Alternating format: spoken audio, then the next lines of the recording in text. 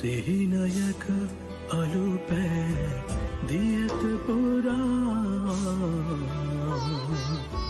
නිම්මා නොවන බව දුකතර නොමිල සරා එම්බා මහණෙනි කිබුදු පද විතරා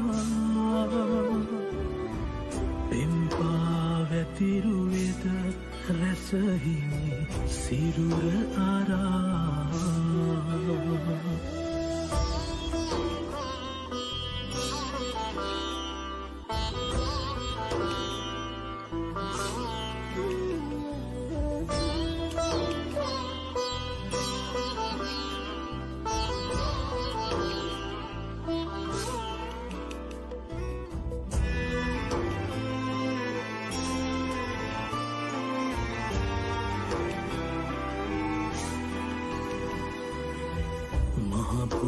සතුන් වටගනඳුරු මැකුවාද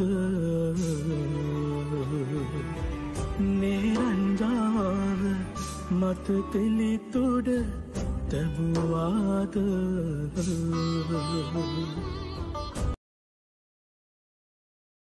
ආත්ම සාන්තියක් වෙන්න කිසි දුකක් නොවෙන්න සතුටින් සැනසෙල්ලෙන් ඉඳ ලැබෙන්න හැබැයි පොඩ්ඩක් පරක්කුයි අපි පොඩ්ඩක් ගමන් කරන්න උනා ඊට පස්සේ මගේ තව ගමනක් යන්න උනා හිත ඇතුළට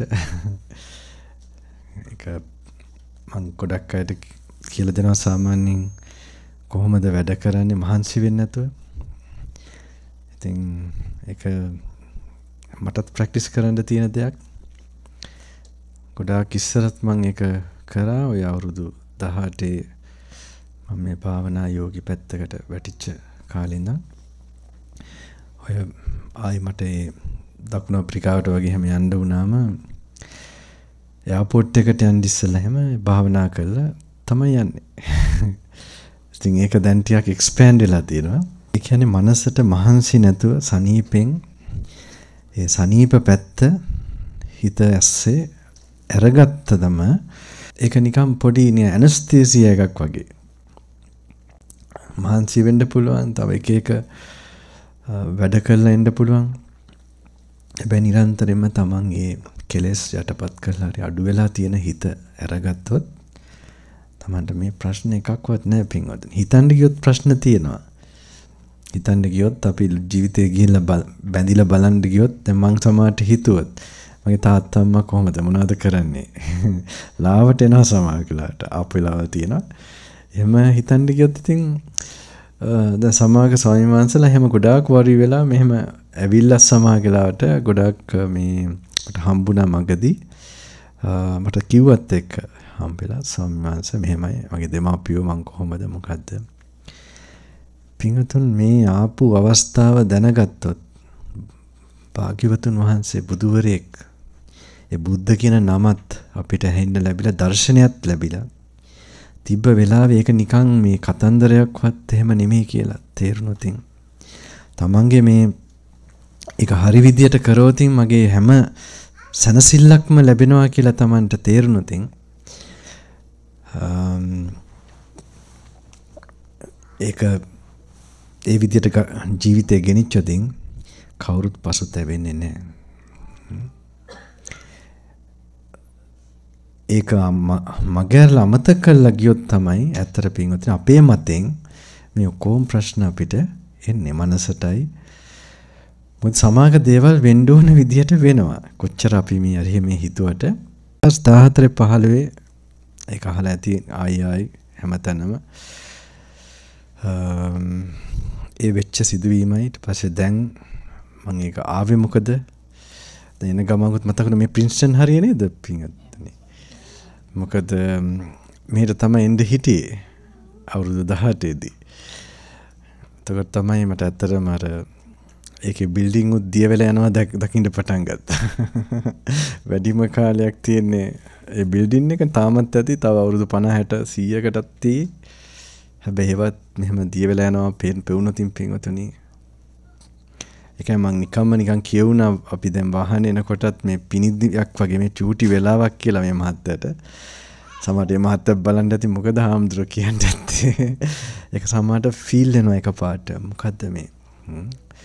ඒක එකපාරටම ෆීල් වෙනවා පින්වතුනි. දවසක් මම ඒ කාලේ මුල්ම කාලේ තරුණ කාලේ මම හරි ආසයි බෲස් ලීට.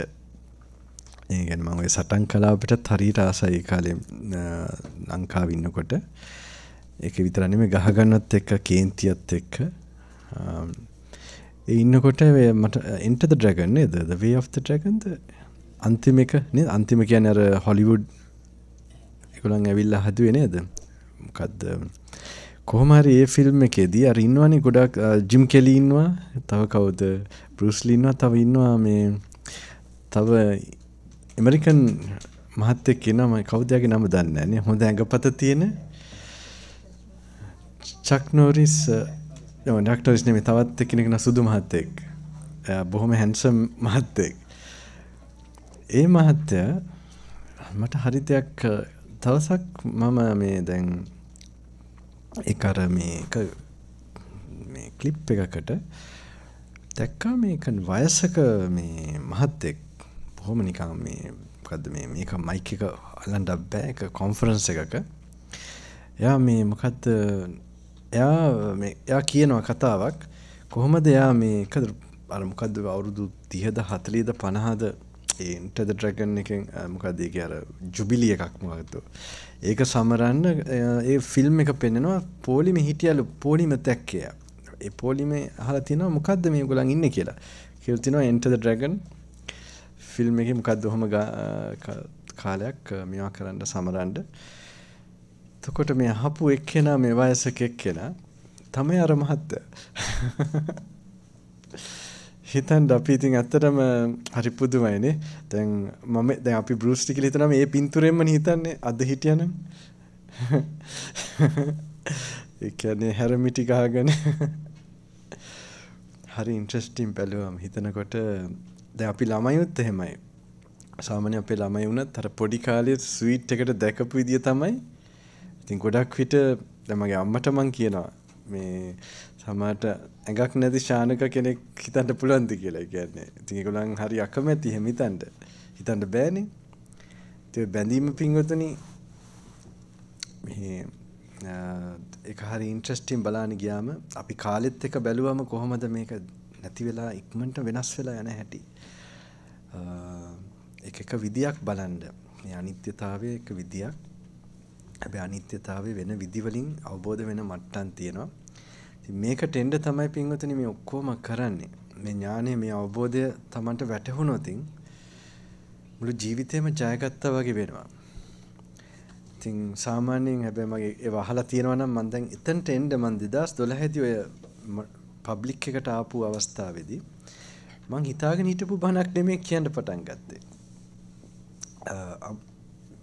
මට පස්සේ තමයි තේරුනේ දැන් අදත් මල්ලි කෙනෙක් ඇහුවා මගෙන් හිටපු තැන හාමුදුරු කොහොමද මේ කරුණු එහෙම මෙහෙම දැන් මේ කාලෙට තියෙන ඒවා එහෙම ඔබ වහන්සේ මමත් හිතුවේ නෑ තමයි. ඉතින් මං හැබැයි මල්ලි කිව්වා මේ ඔක්කොම අහන්න එපා මල්ලි මගේ පොඩි රහසකුත් තියෙනවා ඒ ටිකට. ඒක මම කරුණු මේ කාලෙට ගැලපෙන්න කිව්වේ නැත්තම් තේරුමක් නැහැනේ. භෞතික පැත්ත දියුණු වෙලා ගිය ශිෂ්ටාචාර ඇත්තටම ඔය කියනවා මේ විරෝචනා කියලා අසුරික් අපි අහලා තියෙනවා දැන් වේපචිත්ත විරෝචන ඔය මේ සුරාසුර යුද්ධ ගැන අහලා තියෙනවනේ. ඒකේදී අසුරයන්ගේ නායකයෙක් තමයි කියන්නේ එක පෙළපතේ කෙනෙක් තමයි ඔය වේපචිත්ත කියලා. විරෝචන වේපචිත්ත අනිත් එක්කෙනා විරෝචන තමයි මුල් එක්කෙනා. ඒ විරෝචනා කියන අසුර නායකයා ඒගොල්ලන් භෞතික ඒගොල්ලන් අසුරයන් හරි දක්ෂයි මේ භෞතික ඒවා මේ මෙහෙවන්න. ඒ කියන්නේ භෞතික වස්තු ඒ පැත්තට බරව තමයි ඒගොල්ලන් මුලේ වැඩ කරන්නේ ඒ පැත්තට තමයි. ඒගොල්ලන්ගෙන් තමයි ඔය කියන්නේ මේ වෙස්ටර්න් සිවිලයිසේෂන් එක ඇවිල්ලා තියෙන්නේ. ඉතින් අපි බැලුවම පේන අපේ රටවල ඒ ආසියාව පැත්තට වෙන්න ගොඩක් විට ඒක ඇවිල්ලා තියෙන්නේ ආර්ය. ඒ කියන්නේ සීලයට තැන දෙන ජීවිතේ මොකද්ද කියලා ෆිලොසොෆිකලි මම කවුද ඒවට තැන දීලා ගිය තැන් පින්වතුනි. මේවා අපිට ආටිෆිෂියලි ආපු ඒවා. ඒක තේරුම් ගන්න පුළුවන් භෞතිකව එහෙම බොහොම දියුණු වේගන මේ පැත්තට යන හිත තියෙන කට්ටියගේ අර අර පැත්ත තියෙනවා. ඒ කියන්නේ ඒගොල්ලන්ගේ දැන් ජපානේ පවා ජපාන් වලටත් ඒ ජපනීස් අයටත් තව ඕන තැනක් දියුණු වෙලා තියෙනවා නම් ඉතින් සාමාන්‍යයෙන් අර ඒක දැන් අපේ රටවල බලන්න කවුරු හරි මෙහි මාර්ගඵල ලැබපු කෙනෙක් හරි මොකක් හරි කවුරු කිව්වොතින් දැනුණොත් මිනිස්සු යන්නේ නැද කඩාගෙන යනවා. ඒක තමයි අපේ රටේ තියෙන මේන් තීම් එක, මේන් අන්ඩර්ලයින් නේචර් එක. අපිට කවදාකවත් ලෝකෙට දෙන්න නෑ මේ අපිට දෙන්න තියෙන ওই පැත්තෙන්. කවදා හරි මේ ලෝකෙට දෙනවා නම් අපි දෙන්නේ මොන හරි ඉස්මතු වෙලා පේනවා නම් දැන් ඉන්දියාව වුණත් බලන්න මහත්මා ගාන්ධිතුමාලා හැම. ඒගොල්ලන් දැන් ඉපදෙන්නෙත් කොයි හරි ඉහළ තල වලින් ඉපදෙන්නෙත් ගොඩක් විට අර වගේ වැඩකට අර වගේ මේවත් එක්ක ඉපදෙන්නේ අනිවාර්යයෙන්ම අපේ ලංකාව වගේ සමහර ඉන්දියාව ඒ වගේ භූමිවල. මොකද ඒකට අවශ්‍ය කරන ජීන්ස් තියෙනවා. ඒකට අවශ්‍ය කරන අර සෙන්චරිස් වලට ස්ටෝ වෙලා ආපු මේ මොනවාද මේවා ටික තියෙනවා. ඒකයි මේ රටවල ඉන්නකොටත් පින්වතුනි මම ආරච්චි මෙහෙනේ මේ ඉංගලන්තේ එක්කෙනෙක් ටෝක් එකක් දුන්නා කොහොමද එයා බෞද්ධයෙක් වුණේ කියලා. ඉතින් ඒ ටෝක් එකේදී ඒක අහලා තියෙනවද දන්නේ අනිත් ඒවල නේද? මේ පාර එන ගමන් ඒක කොහේ හරි ඔස්ට්‍රේලියාවල කියුන්නේ ඒක. එතකොට මෙයාගෙන් දැන් මෙයා කියනවා යාට පොඩි කාලෙත් පැහැදිච්ච අවස්ථා තිබ්බලු. එක තැනක් තමයි බර්මින්හම් වල. එයාගේ තාත්තලාට අම්මලාට තිබ්බලු මොකද්ද පොඩි ග්‍රෝසරි ෂොප් එකක්. ඉතින් ඒකට එනවලු එක ලේඩි කෙනෙක් බොහොම සතුටින් එයා හැම වෙලෙම සතුටින් මේ හැබැයි පොඩ්ඩක් දුප්පත් වගේලු. ඉතින් මොන හරි චූටි දෙයක් අරන් යනවලු. ඉතින් අහලා තියෙනවා මේ අම්මගෙන් who is that lady කියලා. එතකොට කියලා තියෙනවා she's Sri Lankan කියලා තියෙනවා. Why she always so happy? එතකොට කියලා තියෙනවා because she is a Buddhist කියලා තියෙනවා. ඉතින් ඇත්තට පින්වත්නි බලන්න කියන්නේ දැන් අපිට ඔහොම තමයි අපි ඇත්තටම අපේ මේ මාර්ගයේ අපි බුද්ධ ආගම කොහොම හරි එයා ඒක කොහොම හරි කරගෙන තියෙන ඒ විදිහට අපි ලෝකෙට පෙන්නනවා නම් මොකක් හරි අපිට හැකියාව හොඳින් තියෙනවා. ඉවසීම ඔය නේපාලි වුණත් බලුවම් පේනවා. දැන් මේ මිනිස්සු නිතරම හැම දෙයක්ම hina වෙලා ඉන්නේ. හොරකම් කරත් hina වෙලා තමයි යන්නේ.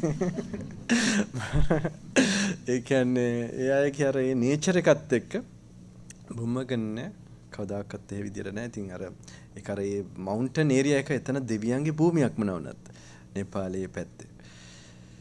ඉතින් අද මොකක්ද දන්නේ පින්වතුන්ට එක මම කතා කරන්නේ. මොකක්ද මගෙන් දැනගන්න ඕනේ. මට ඉන්ටරෙස්ටිං වෙන්න මොකක් හරි අර මම සාමාන්‍ය මෙයා බාධා කරන මඩේ දානවා ඒක දන්නවද දන්නේ නැහැ. ඒක කියනවනේ හරියට. ඒක මට එපා වෙලා තියෙන්නේ කියලා. මොකක් හරි මම ඒක පස්සේ තේරුම් කරන්නම්. හැබැයි මොන හරි ආගහන්ට කැමති එකක් හිතෙනවද හාමුදුරන්ගෙන්? අහලා තිබ්බ දෙයක් හරි මොකක් හරි. මේ කම්බුණා වැල්ලවත්ත පැත්තේ නිකන් වැඩි වෙලාවක් තිබුණේ නැහැ. මමත් කොහෙද වඩිනවා ඒ වෙලාවේ පයින් හොම යන ගමන් ඇමරිකාවේ මම අදත් හිතුණා ටිකක් මට කොහොම හරි ආව හම්බුනොත් හොඳයි කියලා. එයා කිව්වා කොහොමද ඇමරිකාවේ ගොඩාක් විකාර දේවල් ගොඩාක් තියෙනවා. ඒ කියන්නේ හරි අමාරුයි හම්දුනේ මේ මනස පාලනය කරන්න කියලා. එයා කොහේ ඉන්නවද කොහේ තැනකද දන්නේ නැහැ. කවුද දන්නේ සමහරට ආරංචි වෙලා එක්කෙනෙක් නම් සකස් වුණා. කවුද ඒ මහත්තයා නම් මම හිතන්නේ මාව එක ආශ්‍රමයක හම්බුනේ ඉන්දියාවේ. ඒ මහත්තයා තමයි මට ඇමරිකාවට පළවෙනිටම එන්න කියලා මේ ආරාධනා කරේ. එතකොට මම කිව්වා මං කියන්න ඇති මම රහත් වෙච්ච දවසක එන්නේ කියලා. ඒක මම සෙල්ලමට කිව්වා නෙමෙයි.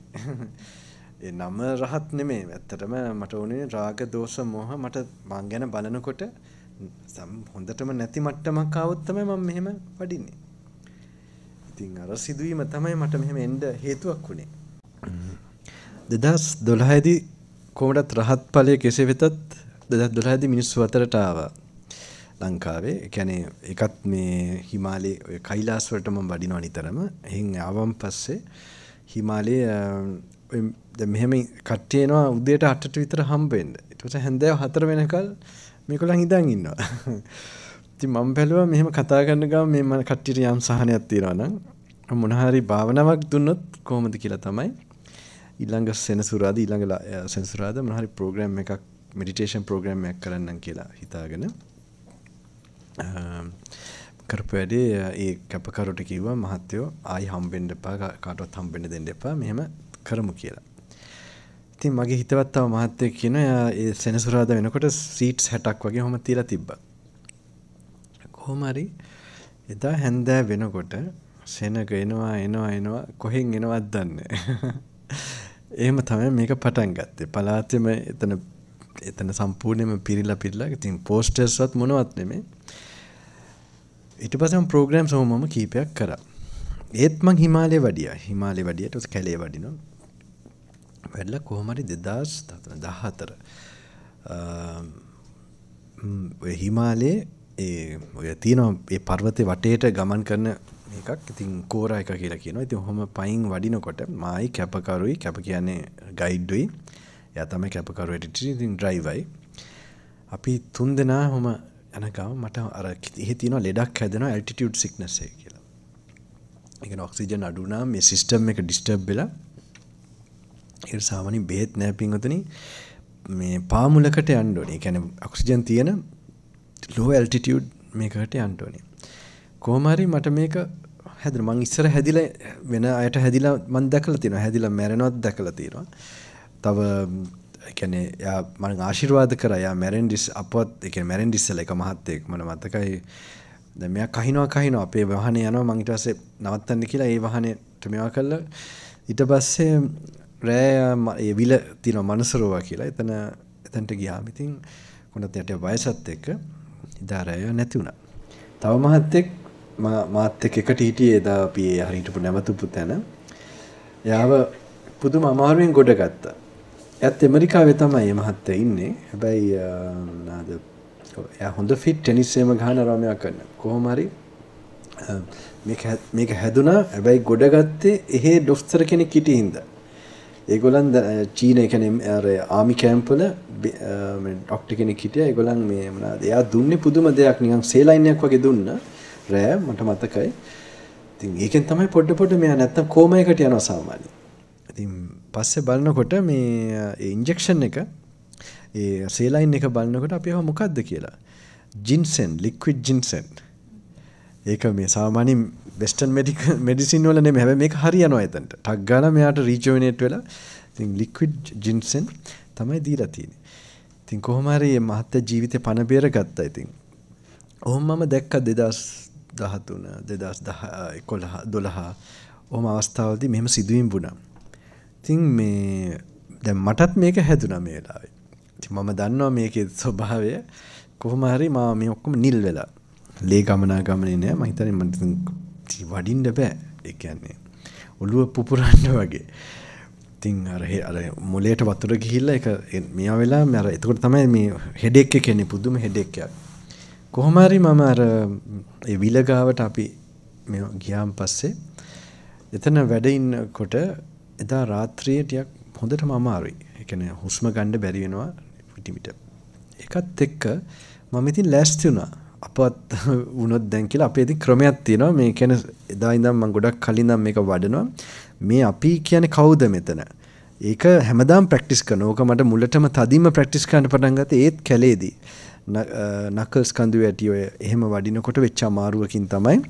ඒක මගේ හිත හදපු හැටි ඒ අවස්ථාවේ අත්දැක්කා. ඒ කියන්නේ හිත අර වේදනාවට අහු වෙන්නේ නැතුව ඒක අත්දැකම් පස්සේ හැමදාම වගේ මම දැන් ඒ අත්දැකීම් පස්සේ ඒක වඩනවා ඒ ක්‍රමේ. ඒ කියන්නේ මේ අපි දිහා බලාගෙන ඉන්න භාවනාවක් මම අන්තිමටම චුට්ටක් ඒක කරන්න හැටි කියනවා. මේ ඉතින් ඕකට මම දැන් ලෑස්ති වුණා. මොකද දැන් මට මොන හරි අපවත් වෙන්න හරි ප්‍රශ්නයක් ආවොත් ඒක තමයි එකම හොඳම දේ. ඒක තියෙන අපිද කියලා මේ ප්‍රශ්නේ තියෙන්නේ. අපි දිහා අපි කියන්නේ කවුද මේ? ඒක බලාගෙන ඉන්න එක. ඉතින් මේක අපි එහෙම බලහන් ඉන්නකොට අපි නෙමෙයි කියලා පේනවා. ඒකට අපිට ඒක බාර ගන්න පුළුවන් සනීපෙන් ඒක එතන සනීපෙන් ඉන්න පුළුවන්. ඉතින් කොහොම හරි මම මේ වෙලාවේ ඒකට මං හිත යොමු කරනවත් එක්ක මට තව සිතුවිල්ලක් ආවා. මට මිනිස්සුන්ට යහමින් දෙන්න බැරි වුණා කියලා. මොකද මම මෙහෙම මගේ අරගෙන ආපු හින්දා පස්සේ ඒකත් එක්ක දැන් කරන්න දෙයක් නැහැ කියලා අර කමටහන්ට හිත පිහිටුවා. කොහොම හරි මම ඒකෙත් සබයි වුණා. ඒ 2014 2015 දී තායි මම වැඩියා. ඔය earthquake එක තිබ්බ මේ නේපාල වල ඒකත් එක්ක ඒ ගමනේදී හොඳටම අමාරු වුණා. ඒක නම් මට තේරුනේ නිකන් no return වගේ. එදා එක රාත්‍රියක්ම මේකලම ඔක්සිජන් ගෙනලා තිබුණෙත් නෑ. ඊට පස්සේ කොහෙද කන්ටැක්ට් කළා කොහොම හරි ඔක්සිජන් උත් ගෙනාවා අර බෙලුන් එකක් වගේ එකක් නිකන් කොහොම හරි එදා රාත්‍රියේ ඔය දේම සිතුවිල්ල ආවා. මට කරන්න දෙයක් නෑ. හැබැයි ඊට පස්සේ මම හෙලිකොප්ටරින් ගෙනියන්න තමයි හිටියේ උදේ වෙනකොට. එහෙම හිටියොතින් එතකොට අපි උදේ වෙනකොට මෙයා වෙනකොට අර ડોක්ටර් කෙනෙක් ආවා වෙන චෙක් කරන්න ඒ ගමක වගේ කෙනෙක්. එයා ආවම එයා පරක් වුණා. එයා ඇවිල්ලා ගියාන් පස්සේ හෙලිකොප්ටර්ස් ඔක්කොම ගිහිල්ලා 7:00ට කොයිද ඔය ඔක්කොම ඒ අර තිබ්බ ටකලකොට් කියන. ඉතින් අපි කරපු වැඩේ ඔහොම මේ අර ජීප් එකෙන් එහෙම මොකද එකම දේ තමයි පාමුලකට ඔහොමම යන්නේ. ඉතින් පොඩ්ඩයි අඩු වෙන්නේ සාගා කියන. හැබැයි එතන තමයි අර මිලිටරි ડોක්ටර්ස්ලා එහෙම ඉන්නවා. ඉතින් කොහොම හරි එතනින් කොහොම හරි මම නේපාලෙට කත්මණ්ඩු වලට වැඩියා. ඒ කියන්නේ ලාසා වලට ගිහිල්ලා. ඒත් මට දුර්වලකම තිබ්බා.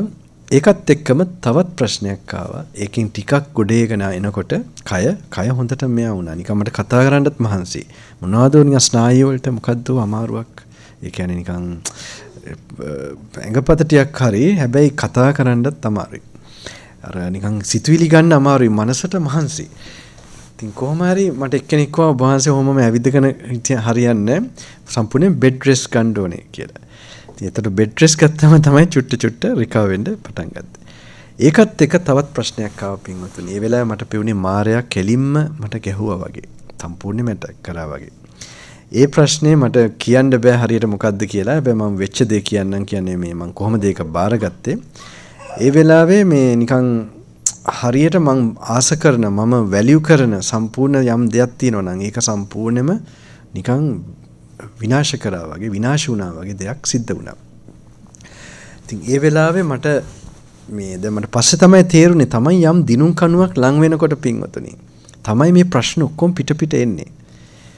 ඉතින් ඒක අපි සමාජලාවට ඒවට අර අපේ දැන් ඒ වෙලාවේ මට ඒ වෙලාව සර්වයිව් වෙන්න හිත හදාගන්න එකපාරටම මේ මම බැලුවා මොකද්ද මම කරන්නේ.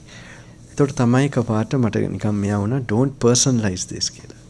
දැන් මට මේ වචනේ මදි. ඉතින් මම වැරදි වචනයක් තියෙනවා don't egolize it. ඒ කියන්නේ don't solidify it. කියලා මට මං then just is a phenomena, it's just a happening, let it pass away. කියලා අර එහෙම හිතුවම තමයි පින්වතුනි මට ඒක you must go forward. ඉතින් මට ඒ වෙලාවේ දැන් අපේ මමත්වයේ තමයි අපිව කෙලින් ලේස් මොනවාද ඒකෙන් තමයි මායя හොඳටම අපිව වට්ටලා දාන්නේ. ඉතින් මට ඒ වෙලාවේ තේරුණා බෝධිසත්වයන් වහන්සේලාට හෝ රහතන් වහන්සේලාට උනත් කාට උනත් මේ මගේ අනකොට මේවා අනිවාර්යෙන් මුණ පාඩනවා. හැබැයි වෙනස තියෙන්නේ ඒගොල්ලන් ඒවට අහුන්නේ එහෙම්මම ඔහොම ඉදිරියට ගියා. ඉතින් අපිව වට්ටන්නේ අතර ප්‍රශ්නේ නෙමෙයි. අපි වැරදි විදියට ඒ ප්‍රශ්නේ බලන එක. ඉතින් ඕන එකක් අපිට ප්‍රශ්නයකදී මැනික් මතු කරගන්න පුළුවන් වෙනවා. අපි ඒක හරි විදියට දැන් බලන්න අඟුලිමාල මට මෙහෙදි මේ කට්ටියට එම මම ඕක දැන් ගොඩක් ඒ විදියට තේරුම් කරන්නේ නෙගටිව් මේ කට්ටිය වෙනස් ටිකක් වැඩි එක මොකද දැන් මම ඉටලිය වල එහෙම ප්‍රෝග්‍රෑම් එකක් තිබ්බා. ඉතින් ඒගොල්ලෝ එකපාරටම ඇවිල්ලා හිටියා. එහෙදි කට්ටිය ආවම මම බැලුවේ මේ කට්ටිය එලුම්ගස් යන්න ඉන්න කට්ටියක් වගේ. ඇත්තටම පස්සේ මට තේරුණා ඒගොල්ලන් ලොකු පුදුම ජීවිතයක් ගත කරන්නේ. ලේසි ජීවිතයකුත් නෙමෙයි. මට සතුටුුණා මගෙත් පපුව උණු වෙච්ච අවස්ථාවක් ඊට පස්සේ දා 10ට කොහෙද නයිට් ෂිෆ්ට් මොකද්ද වැඩ එක කට්ටිය නැගිටලා යනවා බලනකොට රෑ වැඩකට. ඉතින් මේගොල්ලන් පුදුම මේ ටිකක් බොහොම මානසික කායික අනිත් එක මම දකිනවා මෙහෙම. දැන් ඔය පිටරට ඉන්නකොට වැඩේ තියෙන්නේ දැන් අපි බුද්ධ ආගමත් අමතක කළා එක එක විදියට හිටියාම අපිට කයෙන් උත් අමාරුයි. දැන් ගොඩක් අයට කයේ ප්‍රශ්නත් තියෙනකොට ඒකට නිදහස් වෙන්න බලන්නේ මොකක් හරි මත් වෙන දෙයකින්. ඉන්ද්‍රියන්ගේ පිනවීමකින් මොන හරි දෙයකින්. ඉතින් ඒකෙන් වෙන්නේ අපි හිත දුර්වල වෙනකොට අපිට හැම පැත්තකින්ම ප්‍රශ්න වෙනවා. හොඳට ඇඳගෙන මේවා කරන් හිටියට එක්ක යම් යාහන වාහන තිබ්බත් අර මනස පුච්චගෙන තියෙන හින්දා තමන්ට මහා දුකක තමන්ට මහා පිච්චීමක ඉඳ වෙනවා.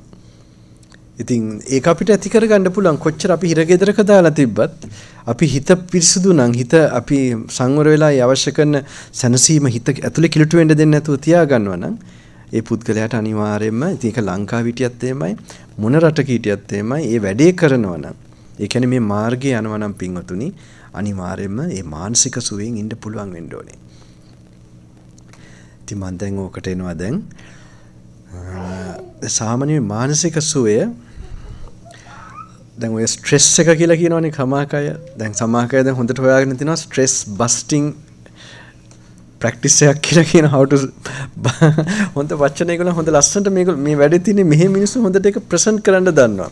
අපිට මෙච්චර දැනුම තියෙනවා මේක ප්‍රසන්ට් කරන්න දන්නේ නැහැ. දැන් ඒගොල්ලන් දන්නේ නැති කරුණු තුනක්ම මන් ළඟ තියෙනවා දැන් මම ඒවත් හිමීට ඒ කියන්නේ ස්ට්‍රෙස් එක ඇති වෙන්නේ ඒක නිකන් එක බයි ප්‍රොඩක්ට් එකක් ඒගොල්ලන් දැකලා තියෙනවා මොහොතක් දැන් මෙහෙම දැන් මේ තැරවෙන එක දැන් කියමුකෝ මෙතන බීමට තැරවෙනවා මෙහෙම ෆීල් වෙන ඒවට නෝට් කරන් හිටියාම අර ස්ට්‍රෙස් එක නැති වෙනවා කියලා. ඒ සතියනේ. ඒ සතිය හොඳට මේගොල්ලන් හොඳට ස්ටඩි කරලා තියෙනවා. සතිය පොඩ්ඩක් වැඩුවම it busts the stress in so many chunks I would say. දැන් ඒක එකක්. ඉතින් දැන් පින්වතුනි දැන් ඒක මම දැන් සාමාන්‍යයෙන් අර කට්ටියට උගන්වනවා. ඒ කියන්නේ දැන් මේ දැන් ඩ්‍රයිව් කරනකොට ඒක ආරන් තියනවද? නෑ නේ ඉංගලන්තේම වෙච්චව නෑනේ. කක්කත් නෑනේ මේක හරියට කමියුනිකේට්. මොකද දැන් මම ඒක ඒ අනු දැන් ඕක බුදුහාඳුරගේ මේක කියනවා ඉරියාපතේ කියලා. හතරක් තියෙනවා. ඒ හතරෙන් එකක් තමයි ඉරියාපතේ. මොකද දැන් සාමාන්‍යයෙන් අපේ බ්‍රේන් එකේ අපි මේම කොන්ෂස්නස් එකේ උඩ කැලේ ටික උඩ හරියෙන් ඉන්න කියොත් stress brain stress level area එක. හිත ඇතුළට යනකොට එනර්ජි ඒරියා එකක් තියෙනවා පින්වතුනි. ඒකට ටැප් වුණාම තමයි මහන්සියක් නැත්තේ. Tamanට හොඳට එනර්ජයිස් වෙන්නේ. ඒ කියන්නේ Tamanට මහන්සි නෑ මනසින්. ඉතින් මේක මේ මොනවාද? එනර්ජි පැත්ත නැතුව යන පැත්ත තමයි ඒ පැත්ත එකක් තමයි ඔය සතිය වඩනකොට. ඒ කියන්නේ දැන් මේ මොහොතේ මේ වර්තමානයේ මොහොතේ අපි කල්පනාව ගේනකොට අපි නැති ඒවා කල්පනා කර ඉන්නේ නැතිකොට. ඒ කියන්නේ දැන් ඔෆිස් එකට හෙට ගිහිල්ලා මොකද්ද කරන්නේ? හෙට මං කොහොමද ලෝන් එක ගෙවන්නේ? එක්කෝ මොකක්ද තව මොනාර සෙටල් කරන එකක් ගැන හෙටට තියන්නුනේ හෙට වෙන්න දේ. දැන් ඒක අපි ට්‍රේන් කරන්න ඕනේ මයින්ඩ් එක හිතුවා කියලා හරියන්නේ නැහැ. පොඩ්ඩක් ප්ලෑන් කරන්න අවශ්‍ය දේ මිනිත්තු 2-3කින් කරන්න ඕනේ. ඊට වඩා ඒකට මනස thoughts වලට ඉඩ දෙනවා කියන්නේ එතන එනර්ජි ට්‍රේන් එකක් තියෙනවා. ඉතින් ඒක මේ මොහොතට ගේනවා කියන්නේ දැන් ඕක බුදුහාඳුරගේ ටෙක්නිකල් ටර්ම් එක තමයි ඉරියාපතේ. ඉරියව් වලට සිය පියටන එක. ඉතින් ඕක টয়ලට් එකට යන දැන් ඇවිදිනකොට දැන් සමාකයට දැන් සමහරට කිසිම දැනුමක් නැති කට්ටිය හොඳට ප්‍රැක්ටිස් කරනවා මේක. ඒ දැන් අර මිලාන් වලද කොහෙද?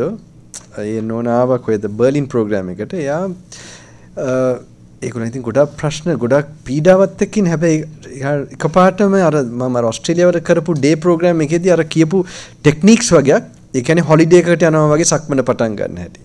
ඒක කෝච්චිය අල්ලන්න යනකොට හොලිඩේ එකකට යනකොට කොහමද අපි කෝච්චි පෙට්ටිය හිතා ගන්නවා කොහොමද අතන නෝට් කර ගන්නවා. ඊට පස්සේ අර යන අඩිය ෆීල් කර යන්න ඕනේ. ඉතින් මේක සතියට සම්බන්ධයි. ඉතින් නැත්තම් අපිට දැන් එකපාරටම පළවෙනිටම හොයා ගන්න ඕනේ වැඩේ කරන්න ඕනේ. ඊට පස්සේ එතනින් එහාට ඩිස්ටන්ස් එකක් තියෙනවනේ. ඒ ඩිස්ටන්ස් එකේදී ඒ ටිකේදී අර මොහොතට අඩිය තිය යනකොට අර ස්ට්‍රෙස් එකක් නැති, ටෙන්ෂන් එකක් නැති මයින්ඩ් එක ප්‍රොටෙක්ට් වෙනවා මේ විදිහට. ඉතින් ඕක එකක්. එයා ඉතින් මං හිතනවා එයා ඇවිල්ලා බණ කිව්වනම් හොඳයි නේද කියලා. එයා මට ලස්සනට තේරුම් කරා. එයා කරන හැටි. මම හරි සතුටු වුණා. මොකද මේගොල්ලන් පොඩ ප්‍රායෝගිකව මේ බුදුදහම අපේ කට්ටිය විශේෂයෙන්ම අපි මේක රැකගෙන ආපු සිංහල කට්ටිය ඇත්තටම මේගොල්ලන් තමයි දැන් මේක දර්ශනයට මේක ප්‍රැක්ටිස් එකකට අපි යන්න ඕනේ. මේක හැමදාම අපි දැන් මේ කියන්නේ අපේ තියෙන ඕනේ එකක් තමයි ගුණයක් වැඩෙන විදියට හිත කරප්ට් වෙන්නේ නැතුව අර හිත සාන්තියක් එන පැත්තකට එන පැත්තක් අපි මේ ආත්මෙදි කෙරෙන්න ඕනේ. අනිත් එක තමයි මම නිතරම කියනවා මේ ජීවිතේ රහස දැනගන්න නැතුව මැරුණොතින් අපවත් වුණොත් ඒක තමයි ලොකුම පාපය කියලා හිතනවා. මම මේකට එනවා මේක නිකන් රිලැක්ස් වෙන්න ටෙන්ෂන් එක නැති වෙන්න විතරක් නෙවෙයි ප්‍රැක්ටිස් කරන්නේ. මේකෙන් තියෙන අරමුණක්. මේ අරමුණට මම එනවා චුට්ට. ඒ කියන්නේ තමන් මේ ජීවිතේ රහස මේ කවුද මේ මම කියන්නේ කවුද? මොකද්ද මේ? මම කියලා දෙයක් තියනවද? එතකොට මේක දැනගන්න ආපු කට්ටියක් අපි. නිකන් කාලා පීලා එහෙමම නිකන් අපවත් වෙන්න ආපු කට්ටියක් නෙමෙයි. මේක අපිට chance එකක් අවස්ථාවක් ලැබුණේ ඒ වගේම අපිට මේ ඇඟපතේ ශක්තිය ඒ දේවල් තියෙද්දි මේක අපි මාස්ටර් කරගන්නකොට හිතන්න බෑ මේක මාස්ටර් කරන්න යනකොට අපේ ලෞකික දේවල් වලට මේ ඩිස්ටර්බ් වෙනවා කියලා පින්වතුනි. නෑ පින්වතුනි ඒක අපි තාම ක්‍රමයේ අල්ලගෙන නෑ. ඒ ක්‍රමයේ අල්ලගෙන තියනවා නම් ඒ බ්‍රේන් එක වැඩ කරන්නේ නෑ පැත්ත. එච්චරයි. ඒ බ්‍රේන් ඒරියා එක තාම නිකන් තියෙනවා. අරක විතරයි වැඩ කරන්නේ. ඒක ඇරියතින් අරකට හොඳටම කොම්ප්ලිමන්ට් කරනවා. අපේ සාමාන්‍යයෙන් එළවුවා නම් වෙන්දට වඩා හොඳට එළනවා. තමන් බැඳලා හිටියා නම් මෙහෙමයි.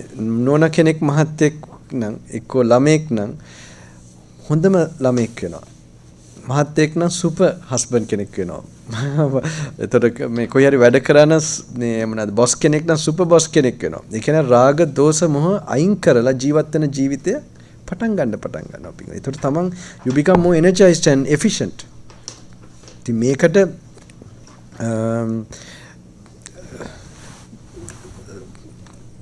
මේකට පින්වතුනි අර එකක් තමයි දැන් ඔක පටන් ගන්න තමයි පළවෙනිටම අපේ වැඩ කරන ගමන් කොහොමද අපි මේක කරන්න ඕන එක පටන් ගන්න ඕනේ. එළවනකොට මම අර කොයි දිංගලන්තේ තනින් තන කට්ටිය මාව බස්සනකොට මේ මහත්තුරු සමහරට ඉතින් මේ ගමන තමයි ටිකක් ගොඩක් වෙනස්. මේ මහත්තුරු කිසිම කතාවක් නැහැ. එහෙදි තමයි මේ ඒ මහතුන්ට ඉන්න බෑ. ඉතින් දැන් ඒගොල්ලෝ එකපාරයිනේ ඩ්‍රොප් කරන්නේ. තව එක්කෙනෙක් ඊටස බාර ගන්නවා. ඉතින් කොහොමද ලොකු සද්ධාහකින් තමයි එයා වක් කරන්නේ. ඉතින් මහතුරු අහන එකක් තමයි ඉතින් හිමීට මට hina සමාලට පිටිපස්සේ ඉඳන් හම්දුනේ පොඩි චුට්ටක් කරුණටියක් ඇහුවට කමක් නැද්ද? ඉතින් මම කියන්නේ නෑ කියලා. මම කව මාත්‍යෝ අහන්න පුළුවන් කියලා ඊට පස්සේ ඉතින් කොහොමම එක මහත්තයා මොනවද ඔහොම කන්වර්සේෂන් එකක පොඩි දේවල් අහගෙන ගිහිල්ලා මම බැලුවා හරියන්නේ නැහැ වැඩේ. ඕකේ මම ඊට පස්සේ මහත්තයාම කිව්වා හාමුදුරනි කොහොමද මේ ප්‍රැක්ටිස් කරන්නේ මේ වැඩ කරන ගමන් කියලා. දැන් මං හිතුණා මේක හැමදාම තේරුම් කර ඉඳලා හරියන්නේ නැහැ. මං කිව්වා මහත්තයෝ අපි දැන් ප්‍රැක්ටිස් කරමු මහත්තයෝ කියලා. දැන් මහත්තයා එළවනවානේ අර මේ මහත්තයා හොඳ ස්ටියරින් වීල් එක ෆීල් කරන්න කියලා. අර ලෙදර් මේක මෙහෙම අල්ලන් ඉන්න හොඳට දැන් බලාගෙන ඉන්න ගමන් ඒක හොඳට බලන්න තැරවෙන හැටි කියලා. ඉතින් එයා එහෙම කරා මම ඊට පස්සේ යාගේ පුටුව තිබ්බා ටිකක් මෙහෙම ඇලවිලා රික්ලයින් වෙලා. දැන් මේ මහත් හිටියේ මෙහෙම. මම කිව්වා මහත්වර ලංකාවේ හාන්සි පුටුව තියෙන ඔය විදිහට ඔය සීට් එක තියෙන්නේ. ඒත් හොඳට රිලැක්ස් කරන්න කියලා ඒ පුටුවත් එක. ඊට පස්සේ මේ සීට් එක ෆීල් වෙන්න කියලා ටච් වෙනවා. කොහොම හරි මේ මහත්ය කතාව නැවතුණා. මමත් එහෙම්ම මේ මහත්තයම තියලා ඔහොම වැඩ හිටියා. ඉතින් මේ ගමන යනවා දැන් කතාවක් නැහැ. මම දැනගත්තා මෙයාට අහු වුණ අර සනීප පාට් එක. මේ ඒ සනීප වැඩි තින මට තේරුණා මේ මහත්තයා ගොඩක් පිරිලත් නැහැ අරම මේ ධර්ම දැනුමත්. එහෙම තියන අයටත් මේක උගන්නන්න අමාරුයි. මේක අර බබෙක් වගේ ලේසියෙන් ටක් ගාලා ඇබ්සෝබ් කරන්න පුළුවන් මේ සිම්පල් ප්‍රැක්ටිසස් ටික. ඉතින් කොහොම හරි මේ මහත්තයා දැන් අපි ගමනේ කෙලවර වෙන කල්ම නිශ්ශබ්දව ඔහොම මම ඊට පස්සේ අනේ මහත්තයානේ පව් කියලා එතන කියනවා අපි ළඟට ආවම හාමුදුරනේ අනේ හාමුදුරුවෝ මගේ ළඟ හැම වෙලෙම හිටියානම් හොඳයි හාමුදුරනේ කියලා. ඊට පස්සේ මම කව මහත්තයා දැන් ඕක පටන් ගන්න එක ලොකු දෙයක්. දැන් ඕක ඉරියාපතේට අයිති. දැන් මම තව ඒවා ටිකක් එකතු කරනවා අපේ ස්ට්‍රෙස් එකයි දුකයි නිකන් අපිට දුක දැනෙන තත්ත්වය වැඩි කරන දේවල් සම්බන්ධව. ඒක මම කියලාත් ඇති. හැබැයි දැන් මම ඔය උතන්ට ආවේ එක ප්‍රැක්ටිස් එකක්. දැන් සමාහලට අපේ ඇඩික්ෂන්ස් ඇති වෙලා තියෙනවා. දැන් ඒක ඔය හතරක් බුදුහාඳුර කියන හතරෙන් හතරට මේක අවු වෙනවා ඉන්ද්‍රිය සංවරයට. අරක්කු බිය බොනවා කියන්නේ ඉන්ද්‍රිය සංවර වෙන එකක්ද නැති එකක්ද? මත් වෙනම අර බිය කතා මං කිව්වා දැන් ඉන්දියාවේදී නේද මං අර මාව එයාපෝට් එකට බස්සන් යනකොට මං සාමාන්‍යයෙන් අර මට පව් කියලා හිතුණා මේ මහත්තයාට පොඩි බණක් කියන්න හිතුණා මට එයා දන්න කෙනෙක් නැති වුණත් අපි සසරේ එන කට්ටියනකට ඉතින් මං මේ මහත්තයාට කිව්වා මහත්තයෝ මේ ඩ්‍රයිව් කරගෙන යන මහත්තයාට මහත්තයා මේ මොනවාද you must not drink alcohol because භූත් ප්‍රේත ඒගොල්ලන් දන්න භූත් ප්‍රේත භූතයෝ ප්‍රේතයෝ ඒකට ආසයි කියලා ඒ සුවඳට ඇත්තටම ඒක ඇත්ත. ඉතින් එතකොට ඒ මහත්තයා කිව්වා no I don't drink any alcohol only once a month Swamiji I take one beer කියලා කිව්වා. මං කිව්වා then I think you have a baby booth breath කියලා කිව්වා. ඊට පස්සේ ඒ මනුස්සයා ඉතින් ඔව් ඇත්ත. ඒ කියන්නේ Taman ඒ කියන්නේ දැන් මේක මං කියන්නේ ওই විදියට. හැබැයි ඕන දෙයක් අපේ මනස ආයයි කරනවා යම් දෙයක් අපිව ඒකේ පින්වතුනි දැන් ඔය ඇල්කොහොල් ඒවා ඔක්කොම හොයාගෙන තිනවා බ්‍රේන් එකේ ඩොපමින් කියන එකක් ඒක ඒ ෆීල් ගුඩ් හෝමෝන්ස් මෙහෙම එළියට මේවා කරන එකට තමයි මේ ඇඩික්ෂන් එක එන්නේ. ඒක නිකන් ෂොක් එකක් වගේ වෙන එකක්. දැන් ඇඩ්‍රිනලින් එනවා බය වෙනකොට. ඒ වගේ දැන් මේකේ හොඳට හොයාගෙන තිනවා දැන් ඕන දෙයක්. දැන් මේ වගේ වෙන දේවල් දැන් වෙන අංශ වලින් එනවා. ඒ කියන්නේ කම්පියුටර් එකෙන් කුඩක් දේවල් එක සිද්ධ වෙනවා. සමාකය සෙල්ෆෝන් එක නිතරම බල ඉනවා. මම දන්නේ මොකද්ද කියලා. සමා කියන කමනේ පණිවිඩ දෙන්න නම් ප්‍රශ්නයක් නෑ මොකක් හරි. හැබැයි දැන් මම හිතනවා මොහරි දැන් ඔකේ ඇඩික්ෂන් වර්ග තියෙනවා පින්වතුනි. දැන් ඒක හරි පුදුමයි. ඇඩික්ෂන් වර්ග සෙල්ෆෝන් එක කියන්නේ කම්පියුටර් එක කාම ලෝකෙට කනෙක්ට් වෙන ඉන්ස්ට්‍රුමන්ට් එකක්.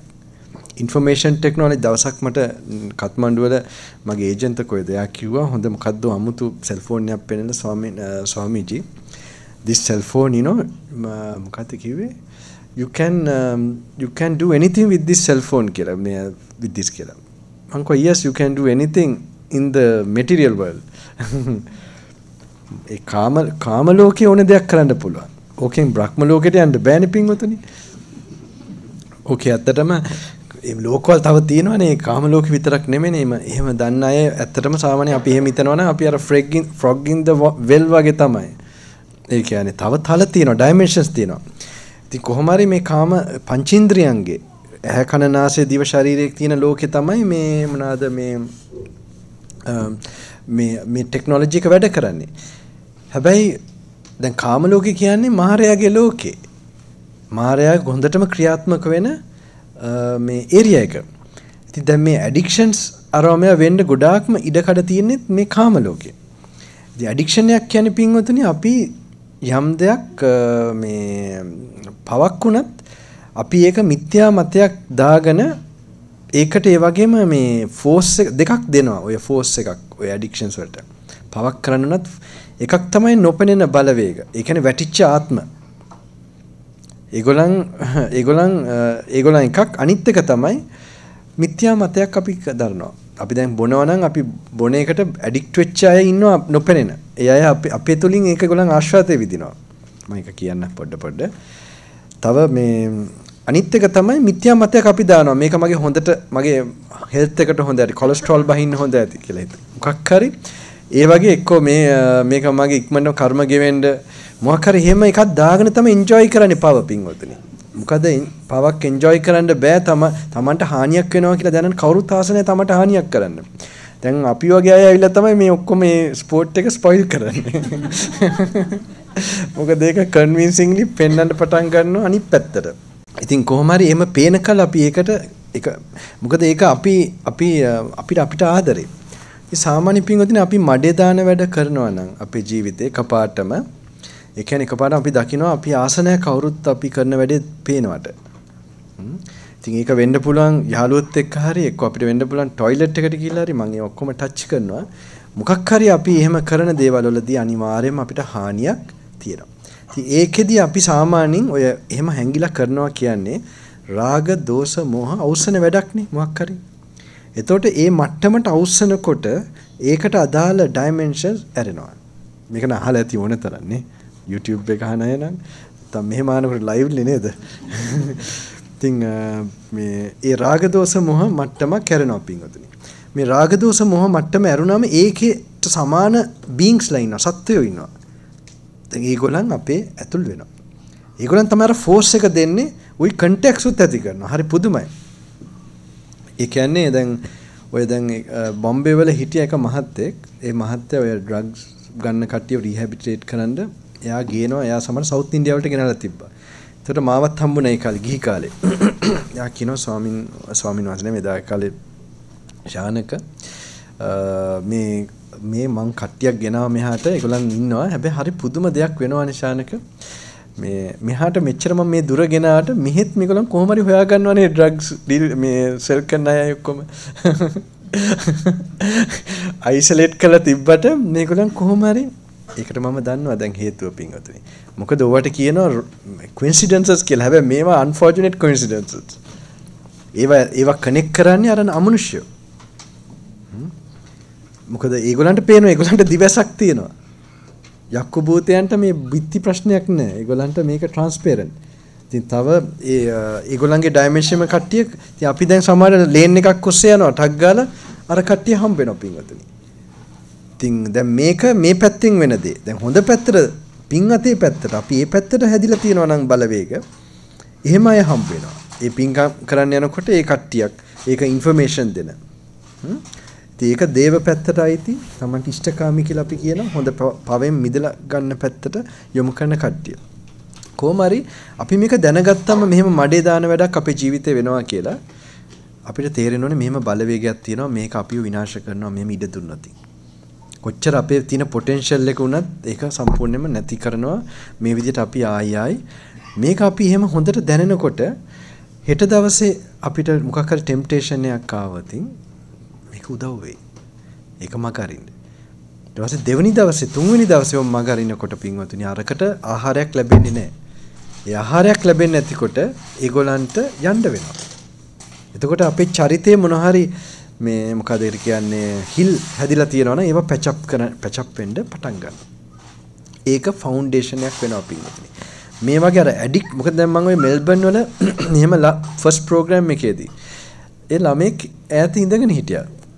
ඉතින් මේ ගැන නිකන් ලාවට මේ අමනුෂ්‍යෝ ස්පිරිට්ස්ලා සම්බන්ධයි කියලා අපිට ඔය කරන වැඩවලට ඒකට ලාවට ඇහිලා තිබ්බා.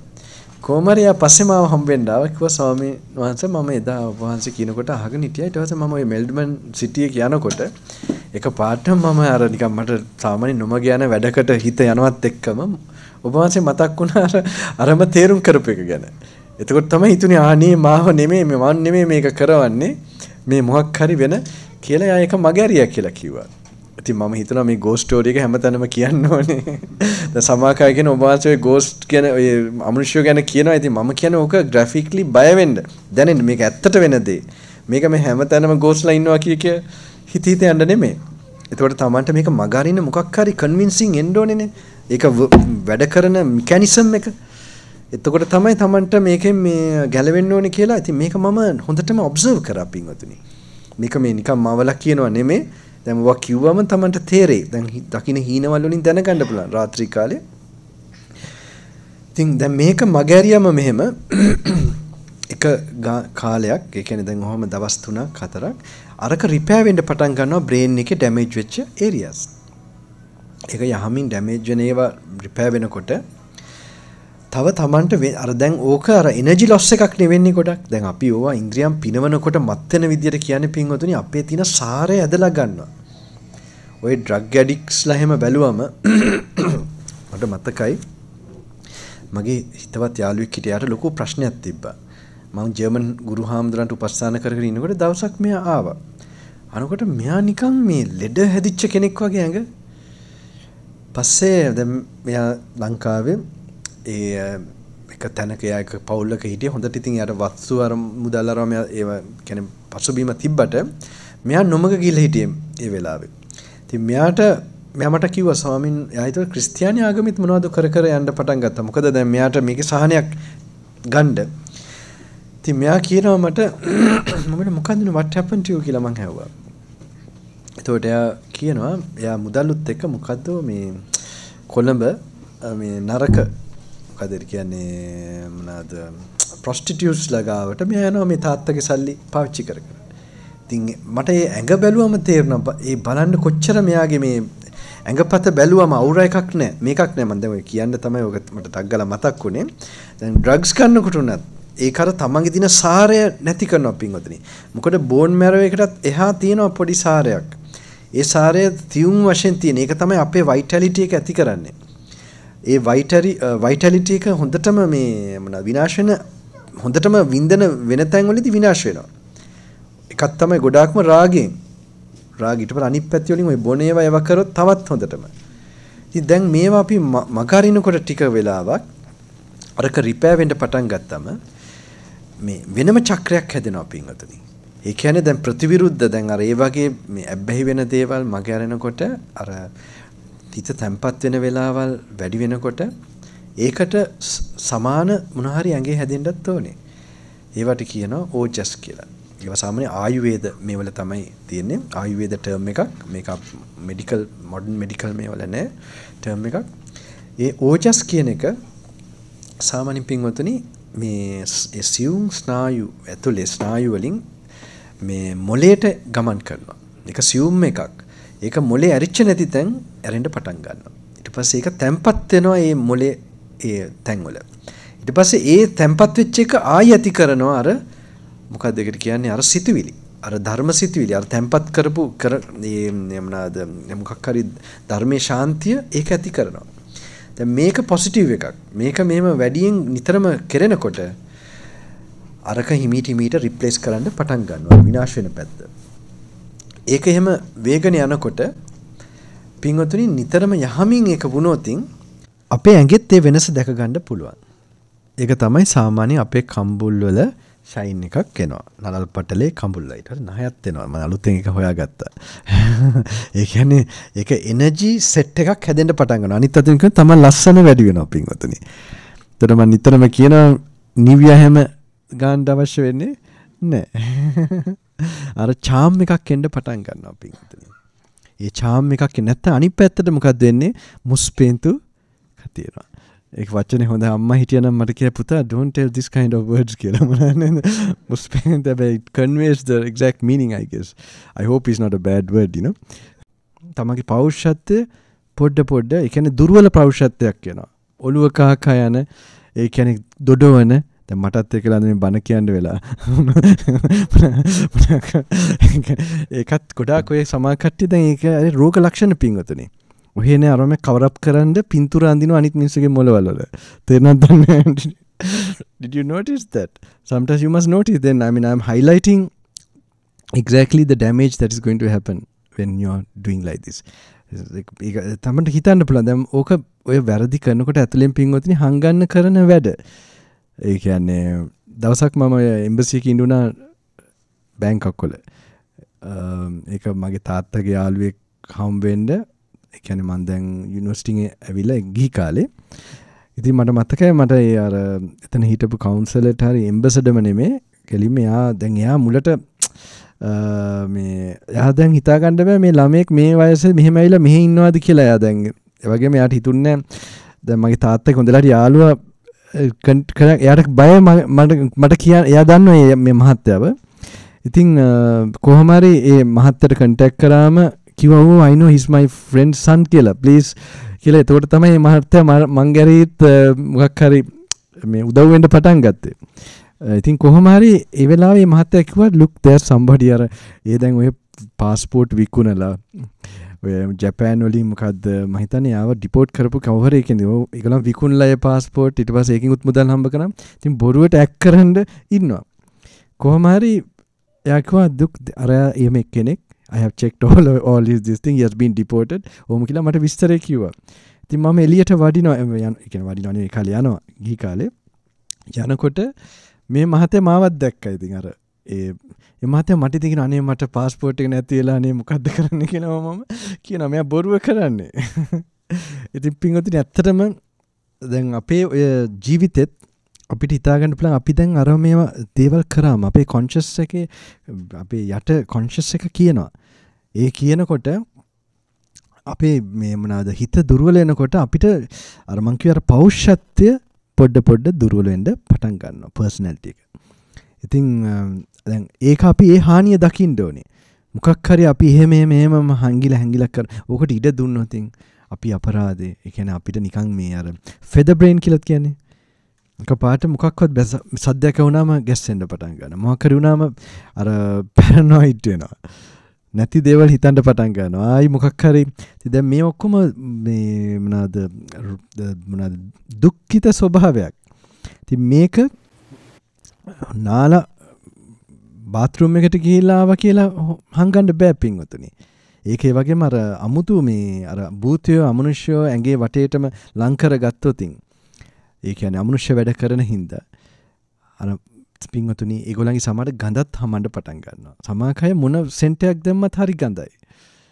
හේතුව පින්වතුනි අර බලවේග ඇඟේ මියා වෙලා. තමාට ඒ බලවේග ඒ ඇඟේ හැදෙන ජරාවල් කන කට්ටියකුත් ඉන්නවා. ඒගොල්ලන්ුත් හැදෙනවා. ඔය දැන් මම ඒවා කියනවා ග්‍රැෆික්ලි. ඒ කියන්නේ එතකොට අපි ඒක අපිට දැන් මම ඔම කියනකොට තේරෙයි මොන හරි මොකද සමාකලාට අපිට හිතන්න පුළුවන් හොඳ කට්ටිය. මේ සමාකලාට නිවන් දකින්න යන පෙරම් පුරන කට්ටියටම තමයි මේ බලවේග ඇවිල්ලා වහන්න ඉඩ තියෙන්නේ. මම දැන් ඒගොල්ලන්ව ලේබල් කරන්න බෑ these are bad people කියලා. No. Some really who are having the potential. The Mara has caught them in a certain way. ඉතින් දැන් මේක මං කියන්න හේතුනේ අනිත් පැත්තට ඒක මග අරගෙන යනකොට අර වගේ දවස් දෙකක් සතියක් සති දෙකක් Tamanට අර ෂයින් එකයි අර ලස්සන එන්න පටන් ගන්නවා අනිත් පැත්තට. අවුර එක ක්ලියර් වෙන්න පටන් ගන්නවා. අර ඒක බුදුහාඳුන් නම් කියන්නේ අර නිකන් සූර්යයක් වලාකුළු වල වැහිලා තිබිලා එයා පින් කරන්න පටන් ගත්තා මේ ගුණය වඩන්න පටන් ගත්තාම අර වලාකුළුෙන් බේරිලා පායන්න පටන් ගන්නවා වගේ කියලා. ඉතින් මේ පැත්ත අපි ඉම්පෝටන්ට් දැනගන්න. හරි. ඉතින් දැන් ඕක පින්වතුන් ලොකුවටම එනර්ජි ලොස් වෙන පැත්ත. ඕවා තියාගෙන මොන භාවනාවක් කරක් හරියන්නේ නැහැ. අර සතියෙන් අර ස්ටියරින් වීල් එක අල්ලන් ගියත් හරියන්නේ නැහැ. ඒකත් කරන්න ඕනේ දැම්මම. හැබැයි අරකත් හොයන්න ඕනේ. Taman ඒ වගේ වෙන දේවල් මග අරින්න බලන්න ඕනේ දැන් අනිවාර්යයෙන්ම. ඉතින් දැන් අර මහත්තයා මට කිව්වා වෙලාව දැනුන්නේ නැහැ කියලා කිව්වා. අර මේ අල්ලන් යනකොට තව මහත්තයෙක්. දැන් ඕක දැන් නිකන් ස්ප්‍රෙඩ් වෙනවා හැමෝටම ප්‍රැක්ටිස් එක. මම ඩ්‍රයිවිං ඉන්ස්ට්‍රක්ටර් කෙනෙක් වගේ. කොහොමද තව මහත්තයෙක් මාව එක්කනට දැන් ඔයගොල්ලන් YouTube එකෙන් අහලා මේවා දැන් try කර යන කට්ටිය. ඉතින් මේ මහත්තයා කිව්වා ස්වාමීන් වහන්සේ මම දැන් ඔබ වහන්සේ pick up කරන්න කොහෙද මන් දන්නේ බර්මින්හම් වලට වැඩි මේ ආවේ තව තැනකින් ගොඩක් දුර. ඒ එනකොට මේ මහන්සිය වෙලාව තේරුන්නේ නැහැ කිව්වා මම අරක කරන් ආවේ. ඉතින් මේ මහත්තයාලා තව මොනවාද ඊට පස්සේ තව මොකද ප්‍රැක්ටිස් තියෙනවා තව. දැන් මම මේ පොඩි ස්ටෙප් එකට කියන ඉරියාපතේ දැන් මේ ඔක්කොම මයින්ඩ් එකේ ස්ට්‍රෙන්ත් එක ඩෙවලොප් කරන්න. ඒ කියන්නේ මහන්සි නැතුව වැඩ කරන හැටි ප්‍රැක්ටිස් කරන එකට. ඉතින් තව එහෙම වුණාම තමයි අපිට ධර්ම තව ගැඹුරට මොකද්ද මේ ජීවිතය කියලා ප්‍රඥාව මතු කරන තව ප්‍රැක්ටිස් එකක් තියෙනවා ඊට පස්සේ. ඒකට එන්න ඉස්සෙල්ලා මේක හොඳට මාස්ටර් මේක හැමදාම කරන්න ඕනේ පින්වතුනි. ඩ්‍රයිව් කරන ඒවා අරවා මේවා තාමන් දවසේ කරන්න තියෙන ඒවා. ඒ කරන ගමන් මේවා කරන්න පුළුවන් වුණාම කොච්චර දෙයක්ද? දන්නේම නැහැ මාර්ගයත් වැඩෙනවා. ඉතින් මේක කවුරුත් කියලා දෙන්නේ කරන්නේ නැති එක ප්‍රමණයි. නැත්තම් මේක තවන්න වැඩි හින්දා මේ ගීව ඉන්නවා කියලා බැරි කමක් නැහැ පින්වතුනි. මොකද ඒකට කියන්න බෑ මමත් ගීව ඉන්න ගම අවුරුදු 10ක්ම හිටියා. ඉතින් මම ලොකුවට කරේ නෑ අවුරුදු දෙකක් රස්සාවක් කරා ඒතනත් භාවනා කරා. යුනිවර්සිටි එකේ අවුරුදු දෙකක් යන්න උනා ඒකෙදිත් මේ කරා. හැබැයි කරා කියන දිගටම නෙමෙයි. වැඩි දින මගේ මෝඩ්ලා තිබුණේ නැහැ අවුරුදු 21 කියන්නේ. එතකොට මාස 3ක් කරගෙන ගියා ඊට පස්සේ බැරි වුණා ඇත්තම කියනවා නම්. මොකද ඒක ඒ කාලේ තමයි ප්‍රින්ස්ටන් එන්න හිතිබ්බේ. මෙහාට ආව නම් හොඳටම බැරි වෙයි. බැරිම වෙලා හාමුදුර කෙනෙක් හම්බෙන්නෙත් නෑ අනාගතයේදී. කාගේ හරි බණ අහන ධර්මයට කැමති උපාසක මහත්තයෙක් හම්බෙයි. කොහොම හරි මේ අර ඇඩික්ෂන්ස් යන එක පින්වතුනි උපරිම යන පැත්තක්. ඊට පස්සේ මේක දැන් මේ මහත්තයා දැන් අර එහෙම යනකොට අර විදියට මහන්සි නැතුව යනවා කියන්නේ පින්වතුනි අර ඒ කියන්නේ උපේක්ෂා ෆීලිං එක තමයි එක්ස්පීරියන්ස් කරන්නේ ඒකෙදි. දැන් තමන් අරක මොනොටමස් නේ. ඒ කියන්නේ මෙහෙම කිසිම මේ දැන් බෝරින් වෙන්න පුළුවන් නේ බෝරින් වෙන්නේ නැහැ පින්වතුනි. මේක තමන් මෙහෙම ફોකස් වෙවි එකට යනකොට චුට්ට මයින්ඩ් එක රෙස්ට් වෙනවා. රෙස්ට් වෙන ගමන්ම අර පොඩ ඒක බිල්ඩ් අප් වෙන්න පටන් ගන්නවා එනර්ජි එකක්. ඒකත් එක්ක තමයි අර සනීපයක් රෙස්ට්ෆුල්නස් එකක් එන්න පටන් ගන්න. ඒක සමාධියකට ලං වෙනවා. ඒතකොට සමාධියට ලං වෙනවා කියන්නේ පින්වතුනි ඔය ප්‍රැක්ටිසස් කරනකොට ඔය සතිය කියන එක ඔය අපේ ස්පෙෂල් බ්‍රේන් එක දෙකකට බෙදෙනවා. සත්ව මොලේ අර මේ අපිට හිතන්න පුළුවන් මේ විශේෂ මොලේ මිනිස්සුෙකුට තියෙන. ඔය භාවනාව කරන මෙහෙම කල්පනා කරන හැම දෙයක්ම වෙන්නේ විශේෂ මොලේ. ඒ කියන්නේ මේකට කියන අලුත් මොලේ කියලා. ඒ කියන්නේ අර ඩාවින්ගේ තියරි එක අනුව අපි දන්නවා පිනකට ලැබිච්ච මොලේ පින්වතුනි. ඉතින් එතකොට මේ සප්ත මොලේ මේ 80න් දෙයක් කරනවා නම් හැම වෙලේම අර රාගෙන් ද්වේෂෙන් ඒවා වැඩ කරන තැන්වලදී සත්ව මොලේ හොඳටම වැඩ කරනවා. විශේෂයෙන්ම වැඩ කරනවා දිවයි රාගයත් එක්ක සම්බන්ධ ඉන්ද්‍රියන්ුත් එක්ක අර සත්ව මොලේ හොඳටම වැඩ කරන රෙප්ටිලියන් බ්‍රේන් එක. ඒක අර හරි වටිනවා මේ මෙඩිකල් සයන්ස් වල හොයාගත්ත විදියයි. තව බුදුහාඳුරේ ශික්ෂාපද පනවලා තියෙන විදියයි හරිම ඉන්ට්‍රෙස්ටිං. ඒ ගැන අහලා තියෙනව නේද? මම ඒ ගැන කියනවා. ඉතින් මම පොඩ්ඩක් මෙහෙම කියන්න. භාග්‍යතුන් වහන්සේ මේ ශික්ෂාපද කඩනවා දෙකකට. ගරුකාපත්ති කියන්නේ මයින් ඇන්ඩ් ග්‍රේව් ඔෆෙන්ස් හැටියට. ඒතකොට ග්‍රේව් ඔෆෙන්ස් එකට අයිති කොටස පින්වතුනි 4ක් තියෙනවා. අපි ඒක කැඩුවොත් සිවුරු ගලවන්න ඕනේ. කියන්නේ කීවෙන්න ඕනේ. තව 13ක් තියෙනවා. ඒකට රිකවර් වෙන ක්‍රමයක් තියෙනවා. ඉතින් ඒක අපේ බලනකොට බුදුහාඳුර මේවා දීලා තියෙන පින්වතුනි අපේ ආරක්ෂාවට. දැන් මම ෆ්‍රාන්ස් වල ඉන්නකොට පැරිස් වල එක මහත්තයෙක්ව ස්වාමීන් වහන්සේ අපි මොකද්ද කොහොමද මේ පංචශීල් රකින්නේ කියලා. මම මේ මහත්තයාට කිව්වා නෑ මහත්තයෝ එහෙම නෙමෙයි ආන්න තියෙන්නේ මේක මහත්තයෝ පංචශීල් අපිවයි රකින්නේ. තේනවද දන්නේ. අපි හිතනවා අරක අපි රකින්න ඕනේ මේක බර්ඩන් එකක් වගේ හිතන්නේ අපි. හරියට මේක අපි බුදු සසුන තියාගන්න මේ බුදුහාඳුරුව අපිට එක අප්සෙට් වෙයි මේක ප්‍රැක්ටිස් කරන්න නැත්නම් එහෙමනේ අපි හිතන්නේ. දැන් සමාකයට ප්‍රෝග්‍රෑම් එකකට එන්න බැරි වෙනවා කියලා කියන්න දෙනවා මට ඊට කලින් ලංකාවේ. මේගොල්ලන් හිතේ මම දන්නෙත් නෑ මේගොල්ලන් කවුද කියලා. හිතේ හාමුදුරුවෝ අප්සෙට් වෙයි අපි ආවේ නැත්නම් කියලා. පුදුම අමුතු මේක රෙකෝඩ් වෙලා ඇයි සමහරට ඒගොල්ලන්ට තියෙන කවන්නේ. ඒක හොඳයිනේ දැනගන්න හාමුදුරුවෝ බලන හැටි ලෝකේ නේද? තර අය හිතනවා අර ඒගොල්ලන්ගේ කර්ම හේතු තියෙනවා මම දන්නවා ඒක. ඒක මට ප්‍රශ්න නෑ. මම ඒගොල්ලන් කවුරුත් පෞද්ගලිකව හිතන්නෙත් නෑ පින්වතුනි. මට මෙහෙම දැක්ක ඉවරයි ඊට පස්සේ මොමන්ට් එකේ. කොහොම හරි පංචශීල් පින්වතුනි අපිව රකින්නේ. දැන් බුදුහාඳුරේ දාලා තියෙන ඔක්කොම අපිට රකින්න අපිව මේ මාර්ගෙ ගෙනියන්න දාලා තියෙන්නේ. ඒක හැබැයි අපිට අවබෝධයක් එන්න ඕනේ. නැත්තම් අපි අර සංස්කෘතියෙන් අර මෙන් අහලා ඒවා හිතුවම මේක තේරුමක් නැතිකොට අපිට මේක තව ආගමක් වගේ. ඉතින් කොහොම හරි මේ ශික්ෂාපද grave offense වී minor offense තියෙන කොටසේ මේ ගරුකාපත්‍යයට තියෙන එකේ පළවෙනි 1 2 එන්නේ බ්‍රහ්මචර්ය සම්බන්ධව. මේ බ්‍රහ්මචර්ය සම්බන්ධව මේක කියනකොට සමාකයට මොකද මේක අර මේ ලංකාවට කියවර කමක් නැහැ නේ මහත්තයෝ නේද? ලංකාවේ නෙමෙයි ඔක්කොටම කියන්න ඕනේ. මොකද මේක මගේ මේන් මෙසේජ් එකක්. ඒ කියන්නේ මේක නැත්තම් මම ආවේ මේ පණිවිඩය දෙන්න කට්ටියට. මොකද මට පේනවා අපිටවත් කිව්වේ නැහැ කාලේ කවුරුත් ඇත්තම කියනවා නම්. මේක කාලීනව මම හිතාගෙන ඉන්නේ පිටුතුනේ නිවනට මොකද්ද બ્લોක් කරන්නේ මේ කාලේ. නිවනට යන්න બ્લોක් කරන්නේ මොකද්ද? ඒක ඊට පස්සේ ස්ටෑන්ඩඩ් එකක් මට කියවෙනවා. මෙහෙම දේවල් වෙනවා. මේවා අඩු වෙන්න ඕනේ මේක කරන්න නම් කියලා. ඉතින් සමාකේව ටිකක් සැර වගේ තියෙන බලන් කරන්න දෙයක් නැහැ. ඒ කියන්නේ මට තේරිච්ච විදියයි මම කරන්නේ. ජීර්ණ වෙන්නේ නැත්තම් ඒක තව හැබැයි මට පේන්නේ ජීර්ණ වෙන අය තමයි ඔක්කොම ඉන්නේ පිටුතුනේ. නැත්තම් එවෙන්නේ නැහැ මෙතන. මම මේ එන්න බලාගෙන ආපු ගමනක් නෙමෙයිනේ. දැන් එදා බුදුහාඳුරන්ට කවුද හම්බුනේ? බුදුහාඳුර පාක් එකක භාවනා කරන් ඉන්නකොට අර කට්ටිය විනෝද වෙන්න ගිය කට්ටියක්. හැබැයි මේගොල්ලන් ඉස්සර තපස් රැකගෙන ආපු කට්ටිය. So they had all the potential, you know, it was just triggered. It doesn't mean එහෙම හම්බ වෙනවා කියන්නේ that's a possibility.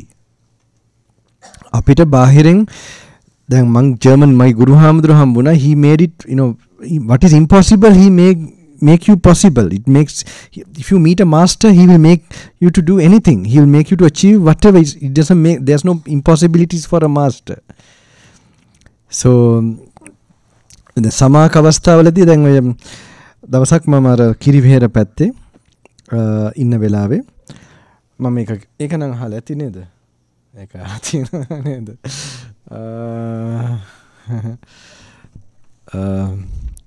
තව අලුත් එකක් මට මතක් වෙන්නේ නැහැ නේ. ඒකනේ වැඩේ. ඔකට පොයින්ට්ස් ටිකක් කියන්න ඉතින් මට පරණ කතාවල් ටිකක් තමයි මතක් වෙන්නේ.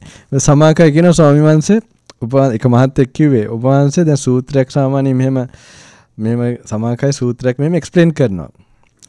ඉතින් ඔබ වහන්සේම කරන්නේ මම අන්තිමටම පොඩි දේවල් කියනවා ඒ ගැන සම්බන්ධ. ඊට පස්සේ මම ඒක ඩෙමොන්ස්ට්‍රේට් කරනවා චූටියට හැබැයි. මං කොහොමද මගේ මිෂන් එක සූත්‍රයක් එක්ස්ප්ලেইন කරන්න නෙමෙයි සූත්‍රයක් එක්ස්පීරියන්ස් කරන්න. යන හැටි තමයි මගේ අරමුණ තියෙන්නේ. මේ සූත්‍රයේ එක්ස්පීරියන්ස් එකකට යන්නේ කොහොමද කියන එක. දැන් ඒ කියන්නේ දැන් අපි මැප් එකක් එක්ස්ප්ලেইন කරන එකක් නෙමෙයි මම මැප් එකේ යන හැටි තමයි මගේ මිෂන් එක. ඒ මැප් මොකද ඒක මගෙත් ඔය මුළු ගමනම මේ ගමනක් ගිය එකක්. ඉතින් සමාකලාට එකම ඒරියා එකක වෙන්න පුළුවන් ફોකස් කරන්නේ. ඉතින් එකම ප්‍රැක්ටිස් එකක් කරන්න තියෙන්නේ. කොහොම හරි මේක මම මතක් කරන්නම්. ඔය කිරිවේර ගාව එක ස්වාමීන් වහන්සේ කෙනෙක් හිටියා. ඉතින් මට හරි ඉන්ස්පයර් කරා ඒ ස්වාමීන් වහන්සේ. ඉතින් එදත් මට ටිකක් ප්‍රශ්නේ තිබ්බේ මහාන වෙන්න බ්‍රහ්මචාරී ඉන්න එක. දිගටම ජීවිතාන්තය දක්වා. දැන් ඕක ලොකු ඉෂුව එකක්. මොකද අපිත් පොඩි කාලේ ඉඳන්ම දැන් සවුත් ඇෆ්‍රිකාවල හිටියාම ඉතින් යම් යම් අසංවරව ඉන්න වෙච්ච අවස්ථා තිබ්බා. ඉතින් ලොකුවට වුණේ ලැජ්ජ බය හින්දා. ඒත් දැන් ඕවට තමයි මම ඔය දැන් මං කියන බණ මට ඇහුණා නම් ඒ කාලේ මම මීට වඩා ගමනක් යනවා. කවුරුත් ඉස්කෝලෙන්වත් සමාජයෙන්වත් කියන තැනක් තිබුණේ නැහැ පින්වතුනි ඒ කාලේ. කොහොම හරි ඉතින් මම මේ ස්වාමීන් වහන්සේ හැබැයි හරි සිම්පල් කරලා පෙන්වුවා. ඒ කියන්නේ ස්වාමීන් වහන්සේ කිව්වා මොකද ධානය වලින් යටපත් කරන්න පුළුවන් ප්‍රශ්න නැහැ කියලා. ඔහොම ඉතින් ඒක ඒ හාමුදුරන්ගේ කොන්ෆිඩන්ස් එක මම ලොකුවට අගය කරා ඒ වෙලාවේ. ඉතින් ස්වාමීන් වහන්සේ ඒ වෙලාවේ මම වන්දනා කළා. ස්වාමීන් වහන්සේ වැඩියා. වඩිනකොට මම බලාගෙන හිටියා දැන් අර කිරිවේරයි මේ දේවාලය අතර අර මල් විකුණන තැන තියෙන්නේ. එතන අතර දැන් සෙනගන දෙපැත්තේ අර මැදින් වලිතලාවේ ස්වාමීන් වහන්සේ වඩිනවා. දැන් එතන සෙනග අඩුයිනේ මැද. ඉතින් හරි ඉන්ස්පයරින් බලාගෙන ඉන්න. මේ අර දෙපැත්තේ පේනවා මිනිස්සු නිකන් ඒ කියන්නේ ලෞකික මිනිස්සු සම්පූර්ණයෙන්ම සංසාරේ කියලා පේනවා. මේ හාමුදුර කෙනෙක් පේනවා මේ නිකන් උඩුගම් බලාගෙන යනවා. ඒක හරි ලස්සනයි බලන්න මෙහෙම කොහෙවත් බලන්නේ ඒ කමටහන තියාගෙන ඔහම වඩිනවා. ඉතින් මම බැලුවා මේක හරි ඉන්ස්පයරින්. හැබැයි මට නම් මේක අහසයි පොළොව වගේ. මේක මට ඩ්‍රීම් එකක්. හිතා ගන්න බෑ මෙහෙම කරන්න පුළුවන් වෙයි කියලා. ඊට පස්සේ අවුරුද්දකින් පස්සේ මමත් වඩිනවා ඔහම. ඕපින්ගොතුනේ. ඒ කියන්නේ අර විඥාණයට තමන්ට ගැටෙන්නේ දෙපැත්ත. දැන් නරකේව පේනවා කියනත් අපි නරක තත්ත්වයට යන්න ඉඩ කඩ තියෙනවා. ඒ අපිට ගැළපිලා තමයි මේ විඥාණයට ඒව ගෝචර වෙන්නේ. අපි කරපු සංකාර කරපු විදියට. ඒකේ අපි කනෙක්ටඩ්. ඒ කියන්නේ අපිට හම්බෙන මහත්තුරු නෝනලා ඒ රාජකාරී කරන තැන් ළමයි මේව කර්මිකලි සම්බන්ධයි පින්වතුනි. ඉතින් දැන් මම ඕක කිව්වේ ඕන දෙයක් පොසිබල් කියලා. දැන් මම තිත්ත බෙහෙතට එනවා පොඩ්ඩක්. මොකද ඒක තිත්ත නෑ ඒක ඇත්තටම. ඒක තමන්ට ඒක තේරෙයි පස්සේ මොකද්ද කියලා. මොකද මම පොඩි බ්‍රේක් එකක් ගහනවා වගේ එකපාරටම දැන් තමන්ට මහාන වෙන්න නැතුව මහාන වෙන්න වෙනවා වගේ. ඉතින් හැබැයි පින්වතුනි මේක මම කියන්න කැමති මේක පොඩ්ඩක් තේරුම් කරන්න. ඉතින් මේ ගරුකාපත්ති හැටියට පෙන්වන එක බුදුහාඳුරෝ මේ මොලේ සත්ව මොලේ. ඒ කියන්නේ දැන් මම කිව්වේ දෙකක් තියෙනවා කියලා. ඒ දෙක සම්බන්ධව තමයි නීතිත් ගොඩක් දාලා තියෙන්නේ. දානේ බ්‍රහ්මචර්ය සම්බන්ධව. ඉතින් මේ ඒ අර එක මට්ටමකට දැන් ඒක එක තැනක එනවා මේ ඒ දැන් ශික්ෂාපදේ පළවෙනි දෙවෙනි ශික්ෂාපදේ ඒ අපි රාගය කියමු රාගයේදී උපරිම වින්දනය ඇති වෙන වෙලාවට සත්ව මොලේ වැඩ කරන හැටි කියන්නේ රෙප්ටිලියන් බ්‍රේන් එක හොඳටම වැඩ කරනවා. ඒක MRI ස්කෑන් එකේ පෙන්නනවා. මට ඒක හරි පුදුම හිතුණා. මුළු සත්ව මොලේම වෙලා ගන්නවා මුළු මොලේම. ඒ කියන්නේ අපිට අර හිතන්න පුළුවන් භාවනා කරන්න පුළුවන් ඒ පැති ඔක්කොම ෂට් ඩවුන් වෙනවා. ඒ තරමට ඩැමේජ් එකක් පින්වතුනි. බලන්න භාග්‍යතුන් වහන්සේ MRI ස්කෑන් තිබ්බද? මට ඒකෙන් විනය ගැන නිකන් හිතුණා බුදු කෙනෙක් ඒව පනවලා තියෙන අපේ ආරක්ෂාවට. ඒ පුදුම මේ කියන්නේ ඉතින් අර ඒක අපි දැන් මටත් ඒක හරි මේකක් වුණා. ඉතින් හිතන්නේ ඒ කියන්නේ අපේ ඔක්කොම එන්ග්‍රෑම්ස් කියලා කියනවා. සමහර ඔක්කොම ෆෝම් වෙන්නේ ඔපොසිට්. නිවන් දකින්න එකට ප්‍රතිවිරුද්ධ. අපි නිවන කියන්නේ පින්වතුනි සාන්තියක් කියන එකක්නේ. එතකොට අපි කොච්චර අසාන්තියට අනුගත වෙනවද ඒ ක්‍රියාවකින්.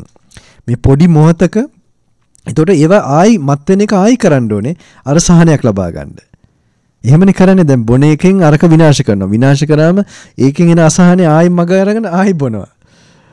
මම බොන එකට දැම්මේ මං කියන්නේ ඕන අනිත් එකක් වුණත් අපි කරනවා නම් කාම ලෝකෙන් අපි දුක වලින් මිදෙන්න බලනවා. දැන් සමාකය ගොඩක් වෙන ප්‍රශ්න වැඩි වෙනකොටත් යන්න හිතනවා එහෙම. ඒ මොන හරි කරන්න හිතනවා ඒ වගේ. හැබැයි ඒ කරන ඒ දන්නේ නැති හින්දා අනිත් මේ විකල්පයක්. ඉතින් දැන් මේක බුදුහාඳුරෝ පෙන්නනවා. ඉතින් ඔය ගරුකාපත්‍ය හැටියට ඒ කොන්න කොටසේ දැන් මේක පින්වතුනි දැන් මේ දේවල් සමාක දේවල් මිනිස් දැන් අද දැන් එදා බුද්ධ කාලේ ඔය තරමට යම් දේවල් කරනකොට ඒ කියන්නේ රාගය වුණත් මොකද ඒ කියන්නේ පර්වර්ෂන් එකකට යන තැන් තියෙනකොට දැන් මොකද ධර්මයේ වඩන්නේ නැත්තම් මෙහෙම සංවර වෙන්නේ නැත්තම් ඒ මේ මොනවාද ඒකේ තියෙන නියම කාර්ය කෙරෙන්නේ නැහැ කියන්නේ ඒක වැරදි මිස්යූස් එකක්. ඒකේ හානියක් තියෙනවා. අපි මේවා විද්‍යාඥ හොය එන්නකල් බලන් හිටියොත් අපි අපායට ගිහිල්ලා ඉවරයි එතකොට. දැන් ওই පැතින් පරිස්සම් වේගන එනකොට Tamanට අනිවාර්යයෙන්ම පුළුවන්. අනිත් එක තමයි හතරක් තියෙනවා කියන්නේ මම. අනිත් දැන් මේවා ඔක්කොම සම්බන්ධයි. මේවා නොකර ඉන්නකොට තමයි අර පැත්ත ඔක්කොම වෙන්නේ පින්වතුනි. ඒතකොට ඉන්ද්‍රිය සංවර සීලය තව එකක්. දැන් අර මං කිව්වේ ස්ටියරින් වීල් එක අල්ලන් යනකොට තමයි එකක් මොකද්ද ස්ට්‍රෙස් බස්ටිං එක ටෙක්නික් එකක්. තව එකක් තමයි ඉන්ද්‍රිය සංවර සීලය. ඒක තමයි මංකි මයින්ඩ් එක අඩු කරන හැටි.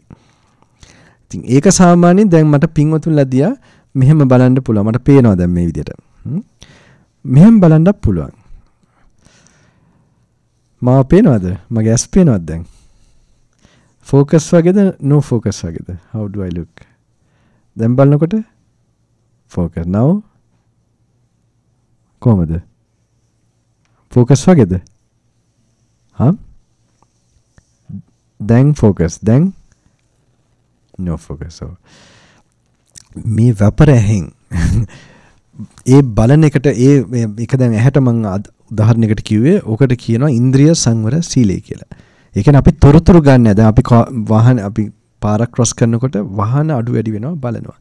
හැබැයි කවුද වාහනේ ඉන්නේ කියලා බලන්න යන්නේ නෑ පින්වතුනි. දැන් මේක මෙහෙම ප්‍රැක්ටිස් කරනකොටත් අපිට මනස කන්ට්‍රෝල් කරගන්න පුළුවන්. මේ ටෙක්නික්ස් තියෙනවා. මේ ටෙක්නික්ස් පාවිච්චි කරාම ලේසියෙන් කන්ට්‍රෝල් කරන්න පුළුවන්. ටෙක්නික්ස් පාවිච්චි කරන්නේ නැතුව ඔය ඉන්නකොට පින්වතුනි අපිට මේක සංවර වෙන්න ඕනේ කියලා ප්‍රාර්ථනා කර හිටියට හරියන්නේ නැහැ. මේ ස්ටෙප්ස් කරනකොට අපිට පුළුවන් වෙනවා. වෙන්දට කරගන්න බැරි ඒවා මේවා කරනකොට පුළුවන් වෙනවා. ඉතින් ඔය ඉන්ද්‍රිය සංවර සීලය කියන්නේ තොරතුරු ගන්න නෑ. අපි පේමන්ට් එකේ යනකොට කවුද කියලා අඳුර ගන්න නෑ. මෙයා කළුද සුදුද පිරිමිද ගෑනුද මේ බල්ලෙක්ද මොකද කවුද එනවා කියලා දන්නවා හැප්පෙන්නේ නැතු යන්න. ඉතින් ඒක යෝගියෙක් මනස මේ ස්ට්‍රෙන්ත් එක ඩෙවලොප් කරන්න කැමති කෙනෙකුට ඕක ප්‍රැක්ටිස් කරන්න වෙනවා. අනිත් එක තමයි භෝජන මතන්‍යු කියලා තියෙන්නේ. ඉතින් මේ භෝජන සම්බන්ධව කෑම දානේ කන්ට්‍රෝල් කරනකොට පින්වතුනි මොකද කෑම උනත් තබේ ඇට්‍රැක්ෂන් එකක් ඇති වෙනවා සෑහෙන. ඕකෙන් සෑහෙන එනර්ජි ලොස්සයක් තියෙනවා. බුදුහාඳුරෝ ඔය සිවුරු ගලවන තරමට මේ ශික්ෂාපදයේ කැඩෙන මට්ටමට දාන්න ගියා කෑම ටේස්ට් කරන එක. හැබැයි ඒක ප්‍රායෝගික නැති හින්දා ඒකට එකතු කර ක්‍රමයක් ප්‍රතිවික්ෂාව කියලා. දැන් පින්වතුනි මම මේවා දැන් පින්වතුන් හිතනවා පුළුවන් දැන් මම මේ කමාන්ඩෝ ගමනකට යවනවා කියලා.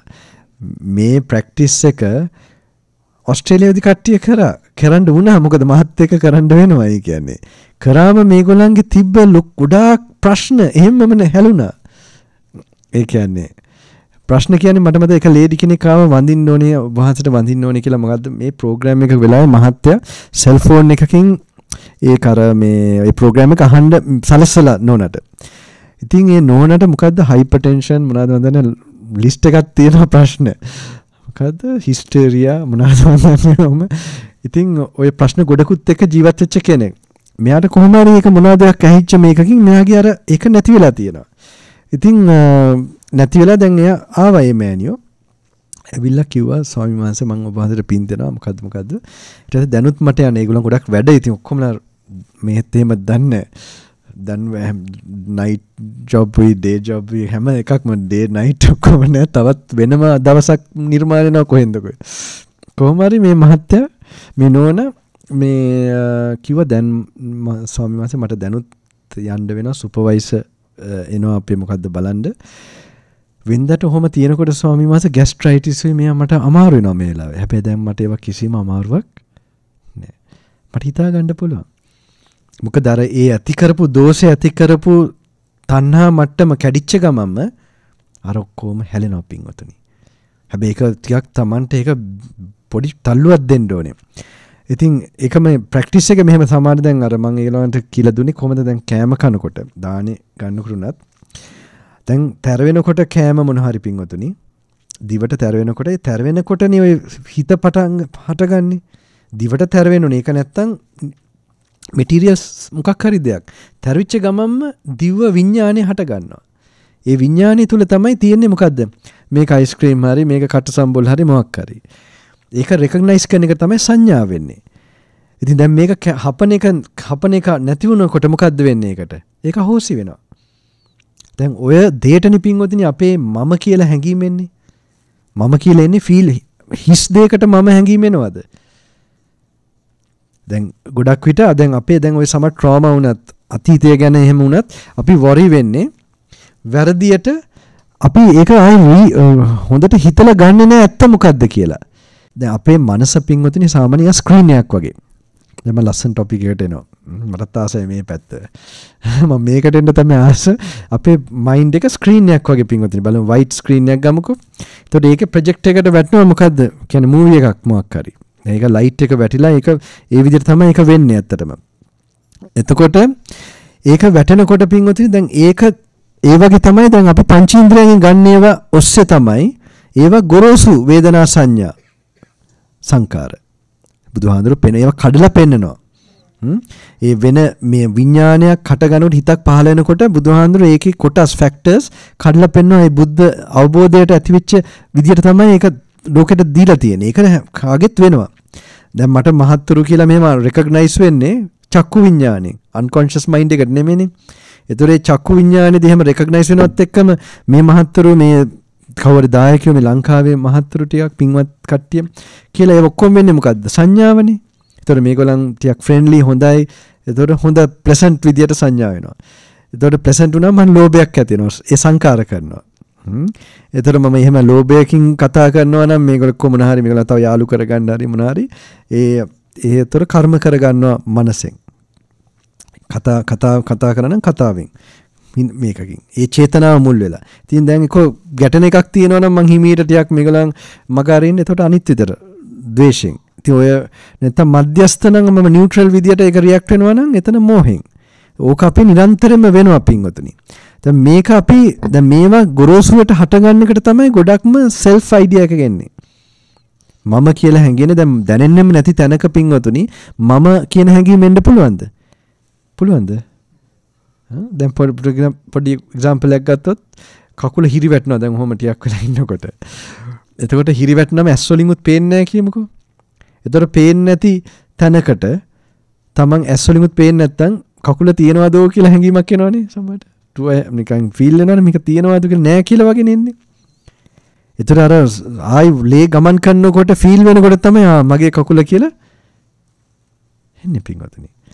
ඒ මම එන්නේ වැරදියට මේ මොනවාද වේදනාව මොහෙන් අවිද්‍යාවෙන් දැනීම එක්ස්පීරියන්ස් කරනකොට අවබෝධයෙන් එක්ස්පීරියන්ස් කරනකොට මම නෑ එතන. ඇත්තටම නෑ. ඒක හැබැයි බලන්න ඕනේ පේන්න. බලන්න ඕනේ පේන්න. දැන් අපි මං අර කිව්වේ කෑම ගන්නකොට කෑම තැරෙනකොට දිවේ මොකද්ද? ඒ දිවේ තැරෙනකොට ඒ තැරෙන වෙලාවේ අර හිත පහල වෙනවා. එතකොට ඒ තැරවෙන දේවල් තැරවෙන එක නවතිනකොට දැන් අපි තව එකක් දාන්න ඕනේ කටට. දැන් ඒක නැති වෙනකොට අර දැනෙන එකත් නැති වෙනවා. ඒකයි මේ පටිච්ච සමුප්පන්න භාවය බුදුහාඳුර පෙන්눔 කරන්නේ. මේක එන්නේ නැහැ හේතුව ඒ හේතුව කන්ඩිෂන් බලන්න තමයි බුදුහාඳුර පෙන්වන්නේ. ඉතින් දැන් මෙහෙම පේනකොට පින්වතුනි මෙහෙම ඇත්තට එහෙම කන වෙලාවේ හරියට පේනවා නම් ජරාවක් කන්නේ අපි. මක් එකක් කන්නේ අපි වෙන කෙනෙක් කනවා බලාගෙන ඉන්න කැමති නෑනේ පින්වතුනි. අපි කියන්නේ කට වහගෙන අපේ ආච්චිලා වුණත් ඉතර පොඩි කාලේ පුතේ මට අමතක වෙන්නේ මේ කට වහගෙන කන්න පුතේ කියන විදිය ලස්ස අම්මලා වගේ නෙමෙයි ආච්චිලා බොහොම ආදරෙන් කියන හින්දා ඒක කරන්නත් හිතෙනවා. මට මතක ඒ කාලේ මේ මොකද පොඩි කාලේ ඉඳන් උගන්වනවා කට වහගෙන ඇත්තටම අපිරිය සමාජයේ දැන් අපි බැලුවොත් ඇත්ත ස්වභාවය ඒකයි. අර වේදනාවත් එක්ක දැනීම විඥානයත් එක්ක විඥානය ඇත්තටම මැජිෂන් කෙනෙක් කියලා පෙන්වන එක හරි ඇත්තටම. ඇත්ත ස්වභාවය නෙමෙයි පෙන්눔 කරන්නේ. දැන් මෙතන උනත් දැන් අපිට කෑම කනකොට එහෙම තේරෙනකොට මේ හැපෙනකල් විතරයි මේක තිබ්බේ. එහෙම නැති වෙනකොට මේක නෑ නේද කියලා. ඒව ඇත්තට පේනකොට පින්වතුනි අනිත් ඒවත් තේරෙන්න පටන් ගන්නවා. ඒ කියන්නේ අපේ ළමයිද දෙමව්පියෝද ඔය සංඥා අපි රිලේෂන්ෂිප්ස් ඇති කරන මේ මස් කෑල්ලකට නේද කියලා. තේරෙනවද දන්නේ? මේ මස් වලට නේද අපි මේ දැන් මූණවල පික්චර් එකක් නේ ගන්න පින්වතුනි. කෙනෙක්ගේ රෙජිස්ටර් වෙලා තියෙන ඒකයි. ඒ සංඥාව. ඉතින් ඒක සෑහෙන අපිව මුලා කරනවා. එක දැන් මම ඉතින් එනවා පොඩ්ඩක් මේ ටොපික් එකට. එක දවසක් එක කපල් එකක් මේ ඒ වයසක කට්ටිය නෝනා මැරුණා. ඉතින් මහත්තයා මට කිව්වේ මට විශ්වාස කරන්න බැරි වුණා ස්වාමීන් වහන්සේ මගේ නෝනා මැරුණාම කියලා. ඒතර මම මෝචරි එකට ගියාම එම්බාම් කරනකොට මට නෝනා දිහා මේ මොනවද ඇත්තට බලන්න ඕනුනා මේ එම්බාම් කරනකොට මේ ඇත්තට මැරුණාද කියලා. කොහොම හරි ඒගොල්ලන් කපලා මේ අර බඩ වැල අරම එළියට ගන්නකොට උළුවට ආවලු මේ ඒ වෙලාව ආවලු මේ මෙච්චර කාලයක් මේ වගේ රබර් වගේ එකකටද මම මේ මගේ නෝනා එහෙම කියලා කිව්වේ හිතුනේ. පින්වතුනි මම මේවා කියන්නේ පින්වතුන්ලට තිත්ත වෙන්න නෙමෙයි. අපි මෙහෙම වඩාගෙන හිටියම අපිට මනසේ මම දැක්ක අපේ සීයලා ඒ කියන්නේ ආච්චි කෙනෙක් සීයාගේ අම්මා මේ එයා පුතා මම ඒක දැක්කේ නෑ හැබැයි මම පොඩි එතකොට එයා මැරුණා ගොඩක් 90 ගණන් හිටිය වයස පුතා එහෙම මැරෙනකොට කඳුලක් දැකලා නෑ ඒ ආච්චිගේ පුතා තියන් නොමග ගිහිල්ලා බීලා ගැම්බ්ලින් අරව මේවා කරපු කෙනෙක් පුතා කියන්නේ තව සීයාගේ අයියා මේ ජපමාලාවක් තියාගෙන බුදු පහන ඉස්සරහා තියාගෙන මේ මොකද්ද එහෙම ඉඳලා දැකලා තියෙන්නේ කඳුලක් දැකලා නැහැ පුතා තමන්ගේ පුතා නැති වෙනකොට.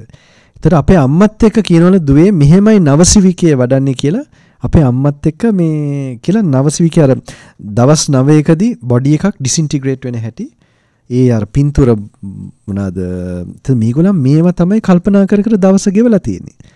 ඉතින් ඒ කාලේ පේනවා පින්වතුනි මේ ආච්චිලා ඔය ගාල්ලේ පැත්තේ අර බුරුම පන්සලත් එක්ක තමයි ගොඩක් සම්බන්ධකම් තියෙන. ඒ ස්වාමීන් වහන්සේගේ පෝට්‍රේට් එකක් තියෙනවා ගෙදර මම දැක්කා. අර බ්ලැක් ඇන්ඩ් වයිට් ඒ කාලේ පරණ අර ස්ටුඩියෝස් වල අරන් තියෙන. ඒක පේනවා උන්වහන්සේලා දැක්කම අර කමාන්ඩෝස්ලා වගේ දීර වීර හොඳට ශික්ෂාපද රැකලා මේ භාවනා යෝගී හිටපු උත්මයෝ. ඉතින් ඒගොල්ලන්ව ආශ්‍රය කරා මේ ගිහි කට්ටිය මොකද්ද වෙන්නේ? අනිවාර්යයෙන්ම ඒගොල්ලන්ගේ தත්ත්වයට පත් වෙනවා. දැන් මේ ආච්චි දැන් පින්වතුනි ඔහොම ආච්චි කෙනෙක් ඥාතියෙක් ඉන්නවා කියන්නේ මුළු පවුලටම හයියක්නේ. සිවුරු පෙරනවා කියලා නේ මං කියන්නේ. එහෙම එක්කෙනෙක් ඉන්නවා කියන්නේ ඒ මුළු සිස්ටම් එකටම ලොකු ශක්තියක් වෙනවා. දැන් ආච්චිට උනත් මේ දුක් නැති කරන්න බෑනේ මේව ඇත්තට වෙනකොට. එතකොට මේ වගේ බැඳීම නැති කරන් හිටියොතින් Tamanටත් සනීපයි. Taman හින්දා අනිත් අයටත් ලොකු සනීපයක්. මං කියන්නේ දැන් එහෙම වුණා කියලා ඒ ප්‍රැක්ටිස් කරලා අපි සිවුරු පෙරනවා මේව නිග්ලෙක්ට් වෙනවා. ඒක වැරදි මතයක්. මේකෙදි Taman ඒ ජීවිතේම ඉන්නවා. හිටියට Taman enlightened person කෙනෙක් හැටියට. ඒකයි කිව්වේ මං කිව්වේ එහෙම හිටියම Taman සුපර් හස්බන්ඩ් කෙනෙක් වෙනවා සුපර් වයිෆ් කෙනෙක් වෙනවා. මොකද හදිස්සියේ වයිෆ් කර්ම එක එක වෙනවා හස්බන්ඩ් හරි මොකක් හරි. දැන් සමාක නෝන්ලා දුවගෙන එනවා මට සමහරට කාටවත් කියන්න බෑ. වැඳලා අඬ මට මතක ඒක නෝනා කෙනෙක් ගොල්ලන්ගේ ලොකු අමාරුවකදී ආ කිව්වා මේ මහත්තයා තව කවුද ගෑනු කෙනෙකුත් එක්ක ඔෆිස් එකේම වැඩ කරන මේකත් එක ගැටලුවක්. ඉතින් ඕක ඉතින් දැන් වෙන්නේ බොහොම දැන් මනස පින්වතුනි මොකද මේ දැන් තම වැඩේ වෙන්නේ දැන් ඒක තමන් එක්ස්පෙක්ට් කරපු දෙයක් නෙමෙයි. තමන් අන්එක්ස්පෙක්ටඩ් ඒ වගේම ද්වේෂය ඇති වෙනවා. ඒ කෙනාට සම්පූර්ණයෙන්ම තව වෛරය කරන්න තමයි බලන්නේ. ඉතින් මං කව මෑනියෝ අපේ විපාක අපි දන්නේ නැහැ. එක එක විදියට එන්න පුළුවන්. දැන් මං ඕවා දැකලා තියෙන්නේ අමනුෂ්‍යයන් සම්බන්ධලා තමයි ගොඩක්ම වෙන්නේ පින්වතුනි. ඔය ඥාති කියන කට්ටිය දැන් අපේ සාමාන්‍යයෙන් ඔය බැඳීම් උනත් ඇති කරන්නේ සමහරට අපි එයාගේ පෙනුමත්නය ඇලීමක් ඇති වෙනවා. ඒකේ දැන් ඒ පැත්තෙන්ුත් ඇලීමක් ඇති වෙනවා.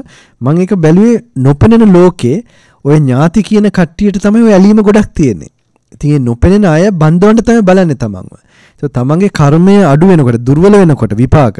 ඒ කියන්නේ තමන්ගේ පින අඩු වෙන වෙලාවවලදී අරගොල්ලන් ඔපරේට් කරනවා වැඩි. පින අඩු කනෙක්ෂන්ස් තමයි තමන්ට ලං වෙන්නේ. ඉතින් ඒගොල්ලන් කනෙක්ට් වුණාම තමයි මේ වගේ රිලේෂන්ෂිප්ස් එහෙම හැදෙන්න ඊට තියෙන්නේ. ඉතින් එහෙම ඇති වෙනකොට Tamante ඒ තේරුමක් තියෙනවා නම් හැබැයි ඒ වෙලාවට බැඳීමකුත් නැත්තම් බැඳීම නැති කරන් ඉන්නවනම් ඒ වෙලාවට හොඳටම මම ඉතින් කිව්වත් මෑනියෝ මේක මේ විදියට එයත් කැමති වෙන්නේ නැතිව ඇති මේම ප්‍රශ්නයකට මුණ පාන්න. හැබැයි මෙයාව නිකන් මනසෙන් නිකම්ම ඇදිලා යනවා. එතකොට තේරෙනවා නම් මෙහෙම එයාට නරක වෙලාවක් යන්නේ නරක අකුසල කර්ම වාරයක් යන්නේ. Taman එහෙම ටිකක් ඩිටැච් වෙලා ඉන්නවනම් ඒ මහත්තයට කියන්න පුළුවන් කලබල වෙන්න එපා. වාට අපි බෝධි පූජාවල් ටිකක් කරන්නම්. ඒ කියන්නේ එහෙම Taman කාරුණික වෙන්න පුළුවන්. හැබැයි ඒක කරන්න Taman අර විදියට ඩිටැච් අවබෝධයකින් ඉන්න කෙනෙක් වෙන්න වෙනවා. එයා Tamanට තවත් ආදරේ වැටේ. හිතන්න. මොකද පින්වතුනි ඔය වගේ ඒවා වෙලා සාමාන්‍යයෙන් එතන අවුල් වෙන්නේ. හේතුව ඔය පින අඩු වෙලා තමයි එහෙම Taman පිටපණින අවස්ථාවකට එන්නේ. ඒ පිටපණින අවස්ථාවේදී හම්බෙන දෙක එකක් මහා පිස්සෙක් කනෙක්ට් වෙන්නේ පස්සේ බලන්න යනකොට. තේරෙනව නේද කියන්නේ? ඒක හොඳට ස්ටඩි කරොත් තේරෙනවා. ඉතින් මේ එතකොට එන්නේ තව අවුල් වෙනවා. ඉතින් ඊට පස්සේ තේරෙනවා අනේ අර හිටපු මහත්තයා කොච්චර හොඳ නෝනා කොච්චර හොඳද? ඒ කියන්නේ මේක. හැබැයි එන්න තමන් හදලා තියෙන්න ඕනේ. ඒකට තමන් ඩිටැච් වෙලා ඉන්න ඕනේ. මම ආසෙත් තව ඒකට සමාන එකක් හොයන්න. මොකද ඒක සමාහට ඉතින් ප්‍රායෝගිකව ඉන්නකොට උදව් වෙයි. මොකද සතිය වඩනවත් එක්කම දැන් සමාකය භාවනා කරනවා. හැබැයි ළඟ ඉන්න ඇත්ත එක්ක රිලේෂන්ෂිප්ස් වලදී ගැට ගන්න ගහ ගන්න මේ කියන්නේ මම කියන්නේ ගහ ගන්නවා කියන්නේ මේ හරි අකාරුණිකයි මේකයි. ඉතින් ඒකට විස්ඩම් එකක් ඕනේ. ඔක දැන් අර දෙපැත්තම හැදෙන්න ඕනේ. අරක තියෙන්න ඕනේ තේරුම් ගන්න ජීවිතේ මෙහෙමයි කියලා ඒ කරුණු තියෙන්නත් ඕනේ. ඊට පස්සේ ඉන්ද්‍රිය සංවර අර ඒ වගේ තමන්ගේ අර තියෙන සිස්ටම් එක හදාගෙන යන්න ඕනේ. එහෙම ඒවත් එක්ක යනකොට තමයි මේක හරියන්න පටන් ගන්නෙ. නැත්තම් අර හිතනවා මම භාවනා කරනවා. භාවනා කරාම කරන කෙනාගෙන් හරියට කරනවා නම් පින්වතුනි මිනිසුන්ට හරි සනීපයක් එන්න ඕනේ. එයා හින්දා වදයක් කාට හරිනවනේ ඒක වැරදි භාවනාවක්. එයාගේ මොකද තමන් ඊට වඩා තමන් හිස් වෙනවා. අර වතුර වගේ වෙන්න පටන් ගන්නවා. වතුර පින්වතුනි ඕන භාජනය අනුව ෂේප් එක ගන්නවනේ. ඒ වගේ. It's shapeless form. It's a shapeless thing. So it takes any shape. So that's what happens when your ego is less. You know, තමන්ගේ මමත්වය අඩු වෙනකොට තමන්ට ඕන එකකට දා ගන්න පුළුවන්. නැත්තම් හිර වෙලා gadol වගේ තියෙනකොට බෑ පින්වතුනි. ඒ කියන්නේ තව එක මම අර තේරුම් කරන් ගිය එක important. මොකද්ද අර මං කිව්වේ ස්ක්‍රීන් එකක් වගේ කියලා. ඒක අපි බලන්න ඕනේ අපේ මයින්ඩ් එක. මොකද දැන් ගොඩක් විට පින්වතුනි අර මම කියන ගතිය අල්ලලා තමයි දැන් ඔය දැන් වෙච්ච එකක් ගැන උනත් අපි ලාවට හරි අල්ලගෙන ඉන්නවා පින්වතුනි. ඒවා අතරවන්නම් ඒවා බලන්න ඕනේ මොනවද කියලා. ඉතින් සාමාන්‍යයෙන් ඒ වගේ මොනහරි මෙමරිස් උනත් අපි ඕනකමින් ගන්න ඕනේ. කවුරු හරි අපිට බැනුප් එකක් කියමුකෝ ට්‍රෝමා වෙච්ච මොකක් හරි තව ලොකු පීඩාවක් ඇති වෙච්ච දෙයක් කියමුකෝ. මොකක්ද ඒක අපි කොහෙන් හරි ඇහැ කන නාසය දිවෙන් අත්දකපු දෙයක්නේ. ගොඩක් විට ඇහෙන් කියමුකෝ. එතකොට ඒ දැකපු දේ මොකද්ද? ඇහැයි අරමුණයි හින්දා ඒකට කියනවා චක්කු විඥානය කියලා. eye consciousness. එතකොට මේ විඥානේ හටගත්තම ඒකෙදි තමයි වුනේ මොකද්ද? දැනුණා, සංඥා වුණා, කවර නමක් කියමු උපුල් හරි, රාජපක්ෂ හරි, මන් දන්නේ මේ අපේ ප්‍රෙසිඩන්ට් නෙමෙයි. මම කියන ඕන නමක්, නිහාල් හරි, මම වෙන නමක් කියමුකෝ අප්‍රසිද්ධ නේද? මෙයා මට බැන්න. හරි මෙයා මට මෙහෙම මේවා කරා. එතකොට පින්වතුනි තමන් ඒක ගන්නකොට දන්නවා මොකක්ද ඒ වෙනුනේ ඒ වෙලාවේ. එතන ඇති උනේ දැනීමක් ඇති වුණා සංඥා වුණා රෙකග්නයිස් කරා මට නමක් දැම්මා මෙහෙම කියලා. හැබැයි ඒ සංඥා වෙච්ච එක මොකද ඒ වෙලාවෙම හටගත්තා. එහෙමම නෑ සංඥා වුණාම අපි හිතන්නේ නෑනේ මේ නමක් කියන්නේ නෑනේ. ඒක ෆන්ක්ෂන් එකක් අපි හිතන්නේ. මෙහෙම මේ මොනවාද ඒ ෆන්ක්ෂන් එකක් හැටියට අපි බලන එක බලන්න ඕනේ ටික නිස්කලංකව. හිතෙන්ට දාලා ඒක කොහොමද ඒ වෙලාවේ දැනුණා? දැන් මේ දැනෙනවා වගේ දැනුණා ඒ වෙලාවේ. දැනිලා ඉවරලා මොකක්ද උනේ ඒක නැති වෙච්ච හැටි. එතකොට එහෙම ඇති වෙලා නැති වුණා නම් පින්වතුනි එතන ඇත්තට මම කියලා ඉන්නවද කෙනෙක්? නෑ. එතන ආරයක් කියලා ඉන්නවද එතන? එතන එහා ඒ නම කියපු කෙනා කියලා එකක්වත් ඇත්තටම නෑ. තමන් කියලා ගණ්ඩ දෙයක්වත් නෑ. ඒක ඉවර වෙච්ච දෙයක්. හැබැයි තමන් ඒක ඇත්තටම නැති වෙච්ච හැටි මෙහෙම කල්පනාවට ගන්න. ඒ වගේ මේවා කම්පොනන්ට්ස් හැටියට මතක් කරවන්න ඕනේ. මේක දැනීමක් සංඥාවීමක් සංකල්ප ඔය පංච උපාදානස්කන්ධය භාවනා කරන හැටි බුදුහාඳුරු කියනවා. ඉතින් ඒවෙන් තමයි මාර්ගඵල ලබන්නේ පින්වතුනි. මේක තමන් පොඩ මේ සිදුවෙන සිදුවීමක් හැටියට පේන්න පටන් ගන්නවා. දැන් හරියට දැන් ටිකට ඉස්සෙල්ලා හිතපු දේවල් කල්පනා කරපු ඒවා එක්ක අපි හම්බෙච්ච ඒවා මොකක්ද ඒ වෙලාවේ අපි ඇත්ත වගේ හරියට විඥානය කිව්වම සමාකලාවට අර ලින්දකට අසන බල්ලෙක් ලිඳක් අසට බලනකොට තව බල්ලෙක් රිෆ්ලෙක්ට් වෙනවා. එළියට ආවම හිතන තව බල්ලෙක් ඉන්නවා කියලා. ඇත්තටම නෑ. එයා හිතෙන් හිතනවා. දැන් ඒ වගේ තමයි දැන් ගෙදර ගැන හිතුවති මොන හරි මෙයා මේක කරනවා ඇති අරක් කරනවා ඇති. ලංකාවේ මොන හරි අපි ඒක හිතනවා විතරයි.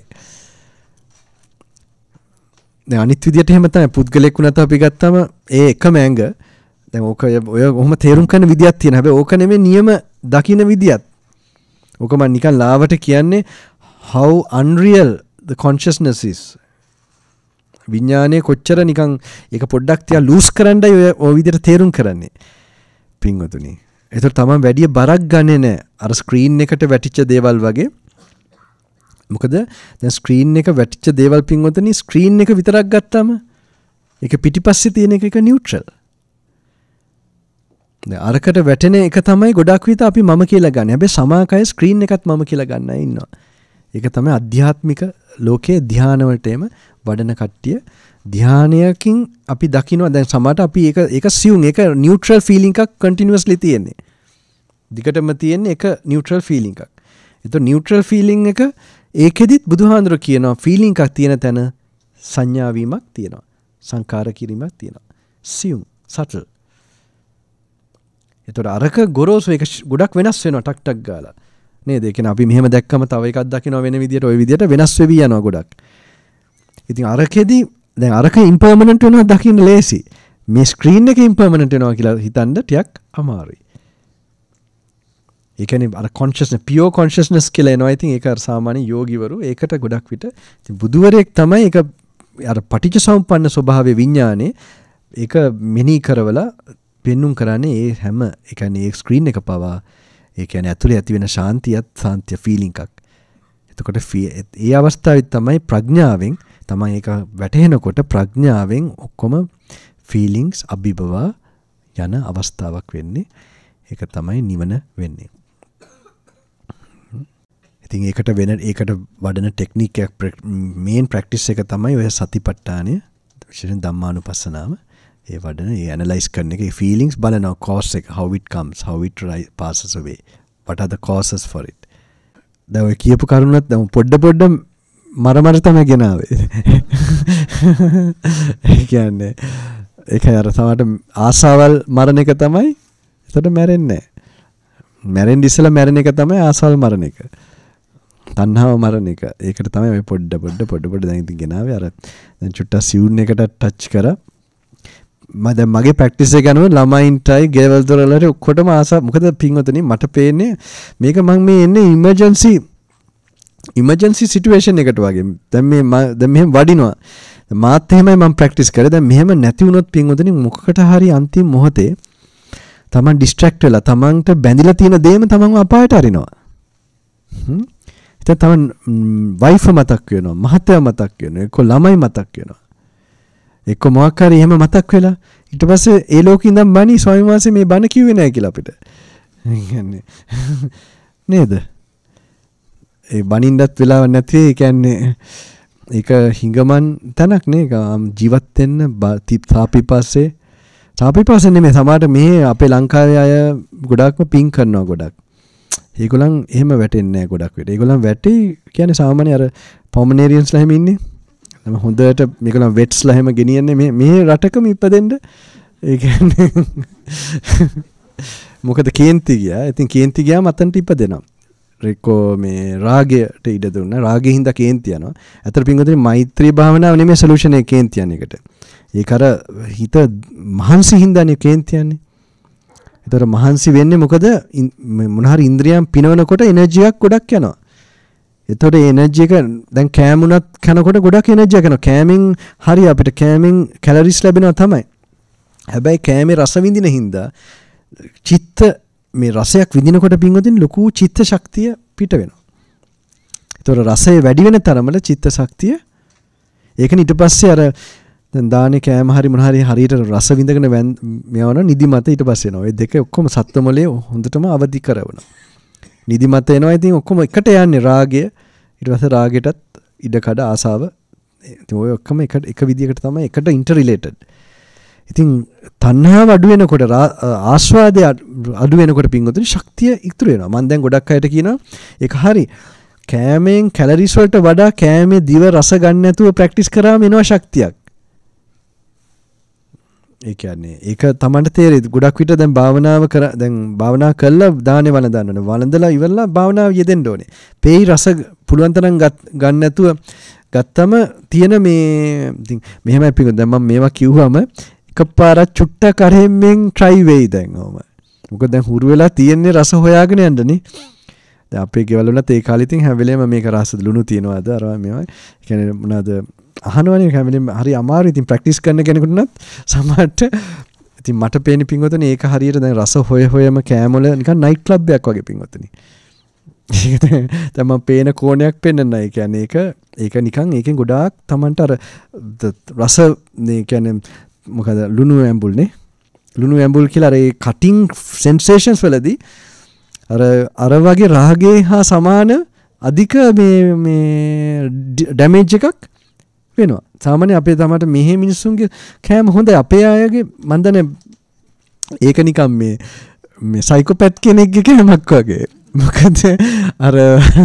මොකද මේ සැර මිරිස් දැන් ගොඩක් තැන්වල මම හිමාලයේ වැඩියමත් මේ ඔය දැන් ලංකාවෙන් කියලා ආරංචි වෙලා ඒගොල්ලන් මිරිස් හොයාගෙන එනවා. මම බැලුවා මට එහෙම පුරුද්දක් නැහැ. ලංකාවේ ෆේමස් මිරිස් මේ මොනවාද සැරට ගන්නවා කියලා. ඉතින් අපේ ආච්චිලත් එහෙමයි. ඉතින් ඔක්කොම ඒගොල්ලන් හදන්නේ කෑම ඔක්කොම සැරට මේ මම දන්නේ නැහැ. ඉතින් මම නම් කියන්නේ කමන්නේ ඔක මට ඔක ගැන කියන්න දන්නේ නැහැ. හැබැයි මට තේරෙන විදිහට බ්‍රේන් එක වැඩ කරන හැටි තේරුණාම කට්ට කාගෙන යනවා නම් ඒකේ අර ගොඩක් එනර්ජි එකක් යන්න ඉඩ තියෙනවා. ඉතින් ඒකෙන් අනිත් අර කේන්ති යනවා වැඩි වෙන්න පුළුවන්. තව මොකද අර එනර්ජි නැහැ නැතිකම තමයි මනස එනර්ජි නැහැ කියන්නේ දුකක් පින්වතුනි. දුකකට තමයි කේන්ති යන්නේ.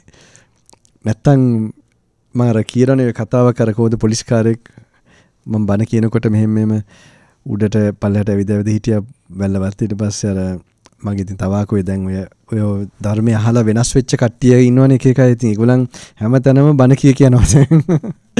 මම ඒක බලාපොරොත්තු වෙන එකක් නෙමෙයි. ඉතින් මෙයාට ලැබිච්ච මොකක් හරි සහනේ. ඉතින් අර පොලිස් කාර්යයක් බනින වෙලාවේ කියලා තියෙනවා මේ මහත්තයෝ ඔය කේන්ති යන්නේ අසරණ හින්දා කියලා. ඉතින් මෙයා බැලුන එක මාටම ඊටසේ කියලා තියෙනවා මේ මහත්තයෝ ඔහොම කවුද කියලා දුන්නේ කියලා. අසරණ හින්දා මේ කේන්ති කියලා. දැන් ඒගොල්ලන් හිතන්නේ මේක නිකන් අමුතු මේ ඒකට කියලා තියෙනවා මමත් මේ ඉස්සර බිබී හිටියා මේවා කරා මේ ප්‍රෝග්‍රෑම් වගේක් ගියා මේක හාමුදුර කෙනෙක් කියලා. ඔහොම යාට වෙච්ච එක කිව්වා. ඉතින් මේ මහත්තයත් ඔන්න ඇවිල්ලා හිටියා මේ පොලිස් කාර්යය. බනහන්ට ඩියුටි වලින් පස්සේ. ඉතින් ඒක ඇත්ත පින්වතුනි අසරණ හින්දා කියන්නේ අර ඇත්තටම අපිට දරා ගන්න බැරි කමට තමයි. ඉතින් කේන්තිය නැති වෙන එක මෛත්‍රියව తాවකාලිකයි. අරකින් තමයි සම්පූර්ණයෙන්ම මොනවාද තණ්හාව අඩු වෙනකොට අර තමන්ට සිසිල වැඩි වෙනකොට ඉබේම දෙයක් දරන්න පුළුවන්. දරන්නවා නෙමෙයි ෆීල් වෙනවා අඩු වෙනවා. අර විදියට ඉරිටේට් වෙන්න. මෙහෙමයි අර කනේ හරියට තමන් ફોකස් වෙනකොට කන කෑමේකේ අර ඇතුලේ මංච් වෙන හැටි ඒ පින්තූරේ ඒක පික්චර් වෙන්න ඕනේ. දැන් අපි සාමාන්‍ය අර ෆීලිං එක එක්ස්පීරියන්ස් කරනේ. දැන් කට ඇස්සේ ටිකක් අර කෙලත් එක මෙයා වෙලා අර තිබ්බ පෙනුම නෙමෙයි මහත්තයෝ. අර ඒව ටිකක් විෂුවලයිස් වෙන්න ඕනේ අනිත් වචනෙන් කිව්වොත්. එතකොට තමන්ට අර අනිවාර්යයෙන්ම ඒක එන්ජොයි කරන්නේ නැහනේ. ඒක එකක්. තව එකක් තමයි අර තමයි දේශනාවල කියවනකොට තණ්හාව දුක ඇති කරන හැටි ඒ කොටස් මතක් වෙන්න ඕනේ එහෙම වළඳනකොට. ඒතර මම මේක තණ්හාවට ඉඩ දුන්නාම අර ඒක එක්කෝ වෙන්න ඕනේ බුද්ධ වචනේ. බුදුහාඳුර මේ තණ්හාව දාලා යන පැත්තකටනේ ඒ කරුණු මතක් වෙන ගමන් ඒකට ධම්මානුපස්සනාව වෙනවා. ඒ වගේම අර වගේ තැර වෙන අවස්ථාවේදී තැරවිලා මෙහෙම තැර වෙනකොට මේක ඊට පස්සේ රිප්ලේස් වෙනකොට අරක නැති වෙන හැටි ඒවා ටිකක් හිමීට ඒතකොට හිමීට කන්න පුරුදු වෙන්නත් වෙනවා.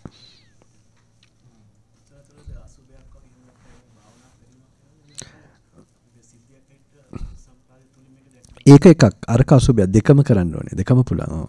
දෙකේම ඉෆෙක්ට් එක වෙනවා. එකක් අර විෂුවලයිස් වෙනවා අර වගේ අසුබ පැත්තකට. අනිත් එක තමයි පටිච්ච ධර්මයේ කල්පනා කරනකොට. ඔව්. අනිත් එක තමයි අර එක ගින්දරක් පිච්ච. ඉතින් මේක යෝගීව භාවනාවට නැඹුරු වෙලා තමයි. මොකද දැන් ඒක අතරියාම තමයි අර ඉහළ සතුටක් එන්නේ. අර සැහැල්ලු ගතිය එම. ඒවත් තමාට ටිකක් සැහැල්ලු වෙනවා ආයි චුට්ටක් ටේස්ට් වෙනවා එහෙම යන්න ඉඩ තියෙනවා ඉතින්. ඕක try කර මොකද ඕක උඩුගම් බලා යන වැඩක්. හැබැයි පොඩ්ඩක් හරි ඒ සහන අත්දැක්කම තමන් ඒකත් ඇඩික්ට් වෙන දෙයක්. මොකද ඒක හොඳ ඇඩික්ෂන් එකක්.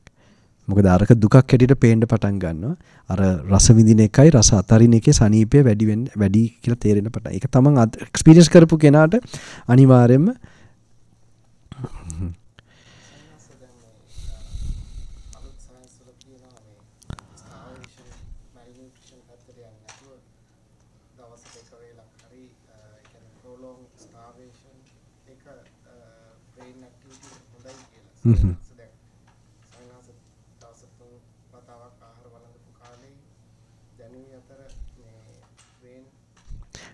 දවසකට මම 4 පාරක් වැළඳුවා ඒක ගිහි කාලේ.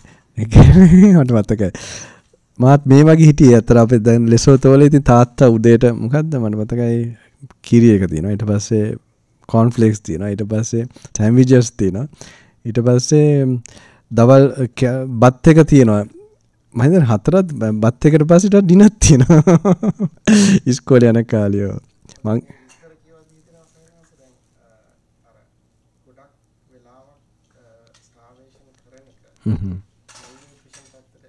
නැතුවන්න හරියෝ.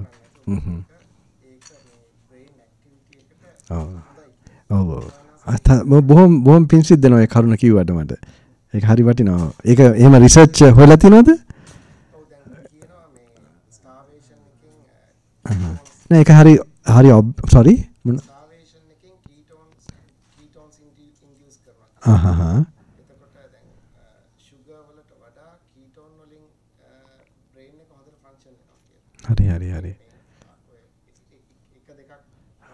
sorry හරි වටිනවා. ඒක වෙන්න ප්ලානිය. මොකද තේරෙනවනේ දැන් රෙප්ටිලියන් බ්‍රේන් එක වැඩ කරවන්නේ නැති කරපු මට්ටමටම අර හොඳ පැත්ත මෙමරිද හැම එනර්ජි හොඳ පොසිටිව් පැත්තේ බ්‍රේන් එකේ හොඳටම ෆන්ක්ෂන් වෙන්න පටන් ගන්න ඕනේ අනිවාර්යෙන්. ඉතින් අපිට ස්ටාර්වේෂන් එකට යන්න බෑ. මැල්නරිෂ් කරන්නත් බෑ.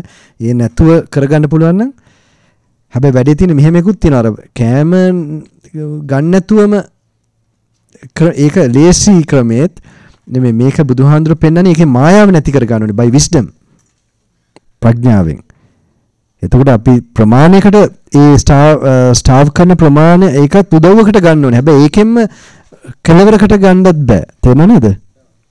because මේක enlight awaken වෙන්න ඕනේ. මේ මොකද්ද මේ විඥානය කියන්නේ? consciousness එක. එතකොට මේක මේ තේරෙනකොට මේක මේ ඇත්තටම මේකේ ඇත්තක් ඒ කියන්නේ මේක ඇත්තක් කියන්නේ මේක ඇත්තටම මේ මායාකාරී දෙයක් කියන එක. delusion එකක් කියන එක මේක. ඉතින් ඒවා තේරෙනකොට මේක තමයි ත්‍රිලක්ෂණය අනිත්‍ය දුක්ඛ අනාත්ම ඒ සංඥා ඒකත් හරි ඉන්ටරෙස්ටිං. ඒක කරන්න ඕනේ අද. එහෙමද? හරි. එහෙනම් අපි ඉක්මනට ඒක කරමු. මම ඔය කියන්නේ ඔක ඩිලූෂන් එක නැති කරන ඒ ප්‍රැක්ටිස් එකක් අපි කරන්න ඕනේ. හරිද? කන්සෙප්චුවල් මේ කතරක් තියෙද්ද නැහැ නේ. ගෙනවත් දන්නේ මෙහෙට. තියෙනවද? කොහොමද මාත්‍ය මං ගැන හිතලාද ගෙනාවේ නැත්තම්? මම පුදුම හිතනවා හැමතැනම තියෙනවා කතුරු. හැම ප්‍රෝග්‍රෑම්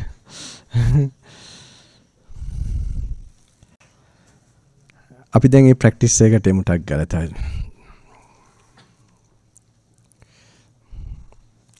දෙවිවරු ගෙනල්ලා වගේ මේ ප්‍රෝග්‍රෑම්. පින්වතුනි එදා බුද්ධ කාලේ මහත්යව පාවිච්චි කරන්නම් බෑ මේකට. එදා බුද්ධ කාලේ කොණ්ඩේ කපනකොට තමයි කොණ්ඩේ මෙහෙම හැලෙනකොට තමයි කට්ටිය මාර්ගඵල ලැබුවේ පින්වතුනි.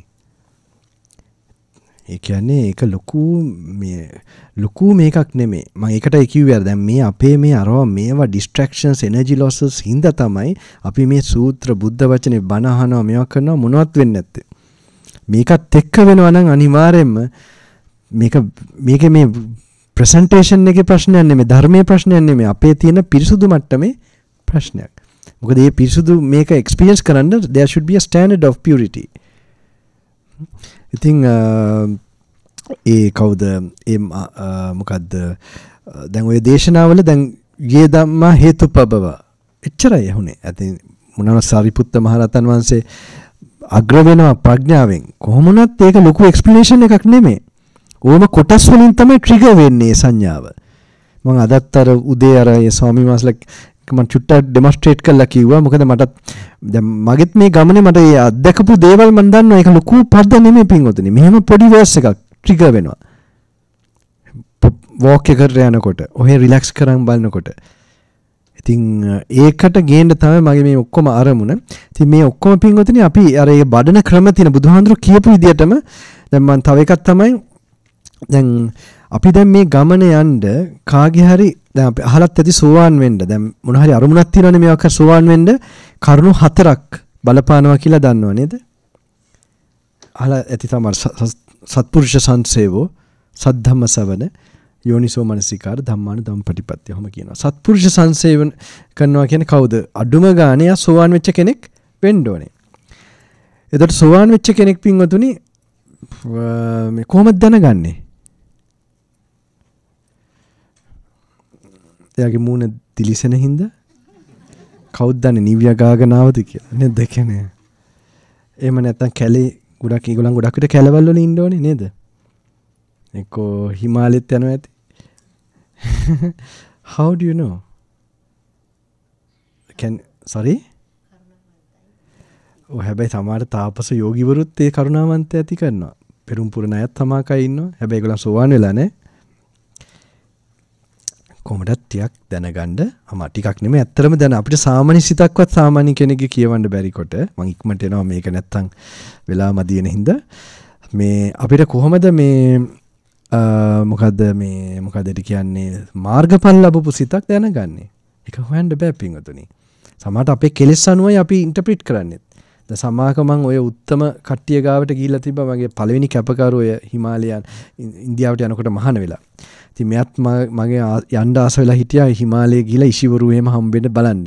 ඉතින් මෙයාගේ අයිඩියා එක තිබ්බේ ඍෂිවරු හම්බෙනවා කියන්නේ නිකන් අර සූ එකට යනවා වගේ. එයා හිතන අර එතනට ගියාම අර ජිරාෆ්ලා දකි අර විදිහට ඒ කියන්නේ අර ඍෂිවරු පාවෙනවා දකින්නවා කියලා හිතුනේ එතනට ගියාම ඍෂිකේෂ් පැත්තේ. මෙයා දන්නේ මේක අපේ කර්මානුරූපවයි අපේ විපාක අනුවයි පින්වතුනි. ඒගොල්ලන්ගේ කනෙක්ෂන්ස් එහෙම එන්නේ. ඉතින් කොහොම හරි එයත් එක තාපසවරයෙක් මට ගුරු වෙච්ච උත්තමෙක් මුණ ගැහුණා. ඉතින් මෙයාට ඇති වුණේ වෙනම හැඟීමක්. මෙයා මේ රාගය අධික කෙනෙක් කියලා. මම ඔය කෙටි කළ කියන්නේ හැබැයි යම් දෙයක් වුණා. එයා යම් ප්‍රාතිහාරයකින් වගේ මෙයාට පෙන්නුවා. මම ඒක ෂෝට් එක හරි ඉන්ටරෙස්ටිං වෙච්ච එක නම් එයාටම පෙන්නුවා ඔයාගේ තියෙන රාගයයි මාව මෙහෙම පෙවුනේ කියලා. ඒක හරි ඉන්ටරෙස්ටිං දෙයක් වුණා. ඒක පෙන්නපු ඇටි. ඊට පස්සේ මේ එයාටම තේරෙනවා ඉතින් මේක මේ කොහොමද අපි පේන විදිය තමයි රිෆ්ලෙක්ට්. ඉතින් අපිට හොයන්න බෑ පින්වතුනි.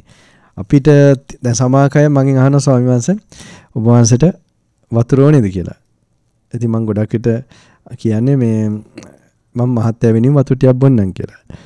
මොකද ඒ මහත්තුන්ටත් තිබහ වෙනකොට තමයි හිතනවා හාමුදුරන්ටත් තිබහ ඇති කියලා. ඒක තමන්ගේ අනු තමයි ලෝකෙ රිෆ්ලෙක්ට් වෙන්නේ පින්වතුනි. ඉතින් සමාකලාවට ඉතින් අර ඒක අපි දැනගත්තම මේ වගේ මාර්ගඵල කියන එක දැනගන්න ලේසි වෙන්නේ නැහැ. ඒක අවශ්‍යත් නැහැ දැනගන්න යන්නත් නරකයි. ඉතින් කොහොම හරි අපිට කොහොමද මාර්ගඵල ලැබුවේ කොහෙද ඉන්නේ? මගේ YouTube එක බැලුවොත් කොහොමද? අපි කවුද දන්නේ? තව වෙන හාමුදුරු කෙනෙක් ඇවිල්ලා බණ කියන්නත් පුළුවන්. හැබැයි බුදුහාඳුර කියනවා කොච්චර මෙහි රහතන් වහන්සේ කෙනෙක් ඉන්නවා කිව්වත් නැහැ කිව්වත් යට ඌ කියන්න එපා නැහැ කියන්න එපා. මහා පරිනිර්වාණ සූත්‍රයේ අන්තිමටම කියනවා ඒ කියන ඒවා මගේ ධර්ම විනයට ගලපන්න කියලා. ඒකට ඒ කියන්නේ බුදුහාඳුරගේ ශ්‍රී මුඛයෙන් ආපු දේශනාවල් වලට බුද්ධ වචනයට. ඒතර කොහේ හරි දෙවෙනි පාර දැක්කත් තුන්වෙනි පාර දැක්කත් තුන්වෙනි පාර හිතාගන්න ඒගොල්ලන්ට තේරිලා කියලා. තව තැන කියනවා ආනන්ද හිතන්න එපා මගේ ගුරුවරයා නැති වෙනවා. මගේ ධර්මයේ ඔයගලගේ ගුරුවරයා වෙනවා මම මේ පරිනිර්වාණයෙන් පස්සේ. ඉතින් දැන් ඒ බුද්ධ වචනේ ගුරු කරන දැන් වැඩේ තියෙන්නේ ඔය දේශනාවල් කමටහනක් කරන එක තමයි මගේ ප්‍රධාන අරමුණ පින්වතුනි. ඒක හරි සිම්පල්. ඒවා නිකම්ම කියවගෙන යන්න නෑ. ඉතින් ඒක තමයි අපේ GPS එක. අපිට GPS එකක් ඕනේ මේකේ. යන්න දැන් අදත් අපි මාත් පොඩ්ඩක් බැලුවා මම මේ සයිඩ් එකකින් හිටියද ඒ කියන්නේ දැන් මේකටත් GPS එකක් ඕනේ අපිට මොකද්ද කරන්නේ මොකද්ද මේ අදිච්ච භාවනාව GPS එක කියන එක දන්නව නේද පින්වතුනි මොකද්ද ඒක හැබැයි මම ඒක හරීම මොකද්ද කියලා කිව්වා දන්නේ නැහැ නේද දන්නවද දන්නේ GPS ඒකට ඒක අර මොකක්ද ඒකට කියන්නේ GPS නේ. ඒකට මම නමක් දැම්ම ගුරු පොසිෂන් සිස්ටම්. තමන්ට ගුරෙක් ඕනේ. ඒ ගුරා තමයි බුද්ධ වචනේ. ඒ කියන්නේ බුද්ධ වචනේ කියන්නේ මෙහෙමයි දැන්. මම ඒක දැන් ඉක්මනට කරන්නම්. ගොඩක් විට අපි දැන් අර ඒ සතිපට්ඨාන ඒ කියවන වදන් අපි මේ ඒකේ තියෙනවා පින්වතුනි දැක්මක් ගන්න. ඒ දැක්ම දැන් එදා කොණ්ඩේ කපනකොට වුණා කියන්නේ මේක තුළු දෙයක්. ඒ ප්‍රඥා මොලේ වැඩ කරන්නේ නැහැ දැන් මේ කාලේ. අපි වේගවත් වැඩි. ඉතින් කොහෙද? අර ටිකක් නැවතිලා බේක් වෙන්න දෙන්න ඕනේ අදහස. ඉතින් මට මේකට පොඩි කෙනෙක් කවුරු ඕනේ. පොඩි නෙමෙයි කාට හරි කොණ්ඩේ දෙන්න කැමති කෙනෙක් ඉන්නවනම් ඩොනේට් කරන්න හම්දුන්ට. ඕකේ සෙකන්ඩ්. ආ මේ මාත් ෆස්ට් හී රේස් ද හෑන්ඩ්ස්. එන්නවා. මේ හොඳ මහත්තුට යන්නේ කවන්නේ. මහත් කාටත් පේන්නේ නැති තැනකින් මම කැපුවට කවන්නේ නැද්ද? හරි. ඒත් කන. මහත් බැඳලා තින්නේ. ඉතින් කලබලෙන් දෙපා දැම්ම මහාන වෙන්න. මම කොච්චර මේක දැන් මෙහෙම එනකොට මහත් එක්ක කොණ්ඩේ කියලා හිතනවා නේද? හදිනකොට දැනෙනවා. ඔව්. ඒක මම කියලා හිතනවා නේ. මගේ කියලා.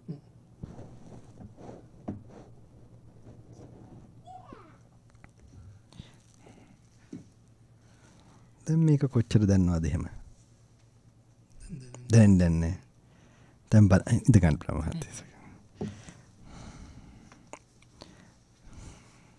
දැන් බලන්න පින්වතුනි.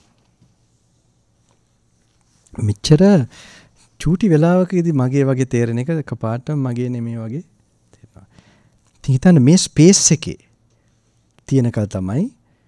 ඉතින් මේක අපිට දැන් මෙහෙමම කපන්න ඕනේ කපන. දැන් අනිපානම් බාබර් මේකට ගියාම ගොඩක් අය නිවන් දැකලා නේද පින්වතුනි.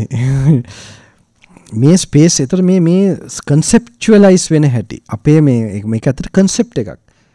මෙතන කෙනෙක් නෑ පින්වතුනි. මේක අපි අර හරියට මේ කපන වැඩේ වෙන්න ඕනේ හිතෙන්. දැන් ඔය කපන එක හිතෙන් කරන එක තමයි ප්‍රඥාව අවදි කරන ප්‍රැක්ටිස් එක තියෙන්නේ.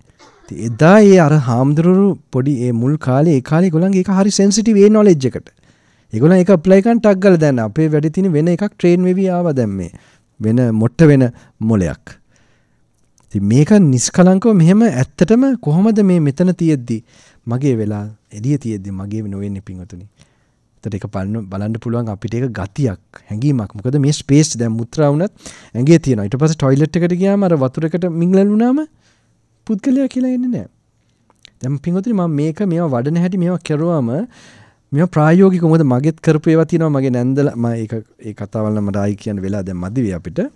කොහොම හරි දැන් ওই සමාජක දායක කට්ටිය ඒ නෝන කෙනෙක් යා මට කිව්වා ස්වාමීන් වහන්සේ මගේ දැන් මහත්තයා කුස්සියේදී දැන් එදා ප්‍රෝග්‍රෑම් එක ඉවරලා අනිත් දවස් දෙක තුනකින් පස්සේ මහත්තයා මට බනිනකොට මට අර ධාතු වශයෙන් මේක මගේ සද්දනේ මේක මගේ කන නෙමෙයි කියලා බලාගෙන ඉන්න පුළුවන් වෙලා තියෙනවා.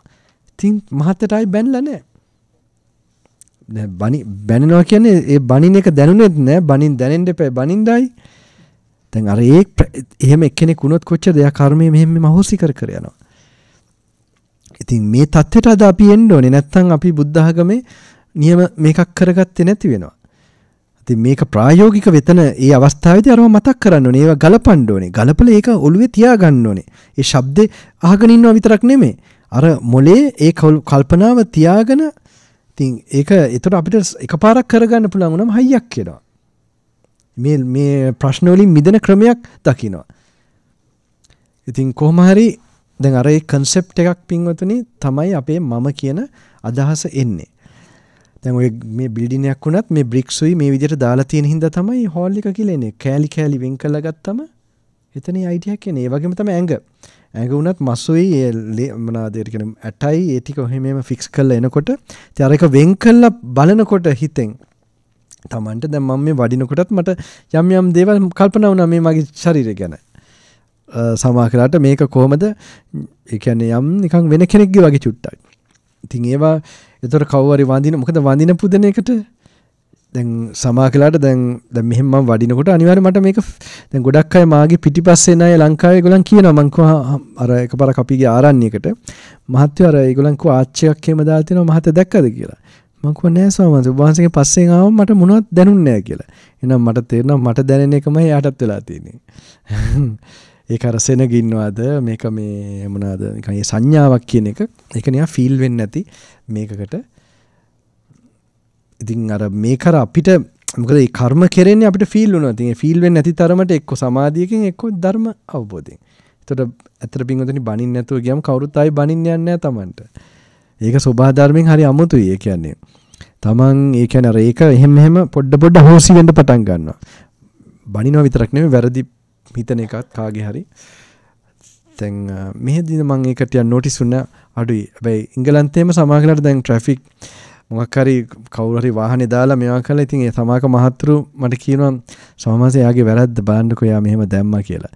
හැබැයි මහතුරු පස්සේ තමයි වැඩසටහන වලදී අහන්න ලැබුණේ වැරදි පේන එක තමයි ලොකුම වැරද්ද. පස්සේ බය වෙන්නේ අපෝ මේ ස්වාමීන් වහන්සේත් එක්ක හරි වැඩනේ අපි කරගත්තේ කියලා. දැන් කවුරු හරි කාගේ හරි වැරද්දක් කම්ප්ලේන් කරන් එනකොට මට තේරෙන යාගේ ද්වේෂය කියන්නේ කාගේ හරි වැරද්ද වෙන්න පුළුවන් කාගේ හරි නොටිස් වෙන්නේ අපිට අපේ අර ඇතුලේ ද්වේෂය. කාට හරි වෙනම උදව් වෙන්න ඕනේ කියලා එන්නේ අපේ බැඳීම. මේක අපි බලන්න ඕනේ මොකද මේ අපිට මේ කල්පනා මේ විදියට එන්නේ. ඉතින් මේ ප්‍රැක්ටිස් එක පින්වතුනි නම් කිව්වා එකක් තමයි ඒ දේශනාවල් ඒ පොත් එහෙම ළඟ තියාගන්න ඕනේ තමන් ගාවට. ඒක සතිපට්ඨාන සූත්‍රයේ තව මේ මොකද ඉංග්ලිෂ් ට්‍රාන්ස්ලේෂන් එකක් මම රෙකමෙන්ඩ් කරනවා Word of the Buddha ඥානතිලෝක ස්වාමීන් වහන්සේගේ. ඒක බොහොම හැන්ඩි පොතක්. ඒ මොකද ඒ දැන් ඉංග්ලිෂ් ට්‍රාන්ස්ලේෂන්ස් ගොඩක් පැහැදිලි ගැටලුවක් නැහැ. ඉතින් සිංහල වුණත් නැදි මහලේ හරි තව මොකද්ද කිරිබත් කොට හාමුදුරන්ගෙත් ඉතින් ඒක හාමුදුරාට සරල කරන්න ඒක සරල කියන්නේ අනවශ්‍ය කොම්ප්ලිකේෂන් එකක් කරා මේ බුද්ධ ජයන්ති ට්‍රාන්ස්ලේෂන්ස් වලදී. නැත්තම් ඒක සරලයි. ඒ එක්ස්පීරියන්ස් එක තමයි ගැඹුරු. දැන් මෙහෙම කල්පනා කරන් බලනකොට තමයි ඒ කල්පනා ඒ කියන්නේ තමන් අචින්ත්‍ය ඒරියා එකකට යනවා විඥානේ. ඉන්ෆිනිට් ඒරියා එකකට කොන්ෂස්නස් එකේ. දැන් ධානවලත් ඒක වෙනවා. ධානයේ තේරුම් ගන්න බෑ පින්වතුනි. එක්ස්ප්ලেইন කරන්න බෑ. කවුරුව තේරුම් ගන්නවා කියන්නේ ඒක නේ අත්දකලා නැහැ. ක්‍රමවේදය තේරුම් ගන්න පුළුවන්. මේක කරන්න මේක කරන්න මේ කෑම වල රස ගන්න එපා. ඔහොමම ඒවා කරන්න කරන හැටි ක්‍රම කියන්න පුළුවන්. හැබැයි මේක දැන් නිවන උනත් තේරුම් කරන්න බෑ. නිවනට යන ක්‍රමය Tamanට පොඩ කියලා දෙන්න පුළුවන්. අනිත්‍ය මෙනි වෙනකොට පින්වතුනි මෙනි වෙන්නේ අනිත් මේ කියන්නේ දුක්ඛ තේරෙන්නේ අනිත්‍ය අවබෝධ වෙනකොට. යම් දෙයක් නැති වෙනවාමයි කියලා වැටහෙනකොට ඒක දුකකටපත් වෙනවා. දැන් සනීප හොඳ අපි හොඳ ෆීලිං එකක් එන්ජොයි කරනවා කියමුකෝ. එතකොට අපිට එකපාරටම තේරුණා තියෙන්නේ මේක අනිවාර්යයෙන්ම නැති වෙලා යනවා කියලා. එහෙම නැති වෙනවාමයි කියලා අවබෝධ වුණා මේක සැපක් වෙනවද? දැන් හරියට බොක්සින් මැච් එක වගේ. අපි දන්නවා අන්තිම දැන් මෙයා කොච්චර පන්චස් ගැහුවට අන්තිම එකේදී අරයා නොකවුට් ෂොට් එකක් ගහනවා කියලා. කවුද දිනුම් අන්තිමටම? අර නොකවුට් ෂොට් එකක් ගහන එක්කෙනා. ඒ වගේ තමයි අනිත්‍යයටපත් වෙනවා කියන්නේ අනිවාර්යයෙන්ම සතුට තිබ්බ තරමටම අනිත්‍ය හින්දා දුක වැඩි. ඒතර අනිත්‍ය මේ වැටහීම ඒ කියන්නේ අවබෝධයක් හැටියට මෙහෙම වෙනවා කියලා ධර්මතාවයක් හැටියට ඒකත් එක තමයි ඔය දුක කියන සත්‍ය. ඇත්තට මේවා අවබෝධ වෙනකොට මේ ඔක්කොම එකට වගේ තියෙන්නේ. දැන් තේරුම් ගන්න තමයි වෙන් කරලා කියන්නේ ඔය. දැන් ඔය අනිත්‍ය වැටහෙනකොට දුක්ඛ සත්‍ය තමයි වැටහෙන්නේ. ඒක චතුරාර්ය සත්‍ය දුක්ඛ සත්‍ය. එතකොට ඒක මේ දකින්නේ ඥානය පහළ වෙන මොකක් හරි ප්‍රැක්ටිස් එකක් තමන් කර හිටියන ඒක තමයි මාර්ග සත්‍ය. එතකොට ඒක මේ මොනවාද දැක්ක වෙලාවේ තමන්ගේ ආසාව නැති වෙනවනේ සම්පූර්ණයෙන්ම. ඒ ආසාව නැති වෙන එක තමයි නිරෝධ සත්‍ය. ඉතින් ඔය සත්‍ය හතරම එක්ස්පීරියන්ස් එකේදී එකට සිද්ධ වෙනවා. ඒක අර තේරුම් ගන්න දැන් ඔය සතිපට්ඨානෙත් එහෙමයි. ධම්මානුපස්සනාව හැම එකේම තියෙනවා. කය ඇතිවීම නැතිවීම මෙනෙහි කරනකොට ධම්මානුපස්සනාව. වේදනාවල ඇතිවීම නැතිවීම මෙනෙහි කරනකොට ධම්මානුපස්සනාව. චිත්ත වල ඇතිවීම නැතිවීම ඒවා ඇති වෙන හැටි නැති වෙන හැටි මෙනෙහි කරනකොට ධම්මානුපස්සනාව. ඉතින් අර ඔය ප්‍රැක්ටිකලි කරනකොට තමයි මේ අර ඔය කියපු වදන් වල අර්ථයක් එන්න පටන් ගන්නෙ. දැන් සිංහල භාෂාවෙන් හරි තමන් මේ සූත්‍රයක් කියවනවා නම් ඒක කරන හැටි මට පොඩ්ඩක් ඩෙමොන්ස්ට්‍රේට් කරන්න ඕනේ. මොකද මේක පොඩ්ඩක් බුදුහාඳුර ආන මොකද්ද මේ ඝන පතවි ධාතුව කියලා මොකද්ද කියලා අහනවා බුදුහාඳුර. The solid element may be one's own or it may be external. ඝන ස්වභාවය තියෙන්න පුළුවන් කියනවා අජ්ජත් කියන තමන්ගේ වෙන්න පුළුවන් බාහිර වෙන්න පුළුවන් කියලා කියනවා. And what is one's own solid element? මොකද්ද කියලා අහනවා. තමන්ගේ තියෙන ඝන ස්වභාවයෙන් තියෙන මේක.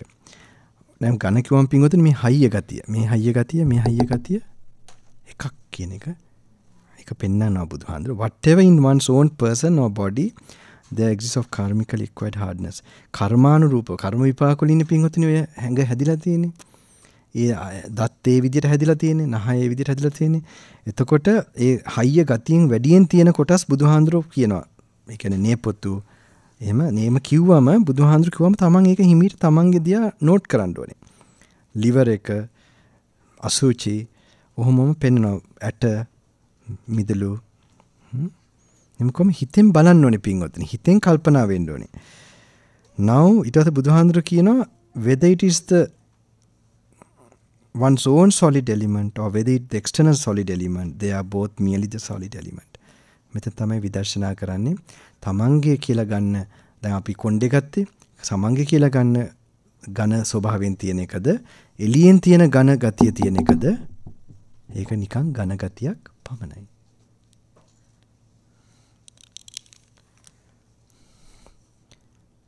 මේක පින්වතුනි හිතෙන් බලන්න ඕනේ පින්වතුනි.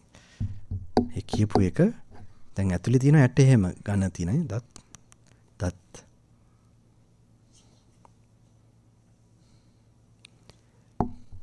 අයියකට ඔය කියවනකොට ඒ කියෝප එකෙන්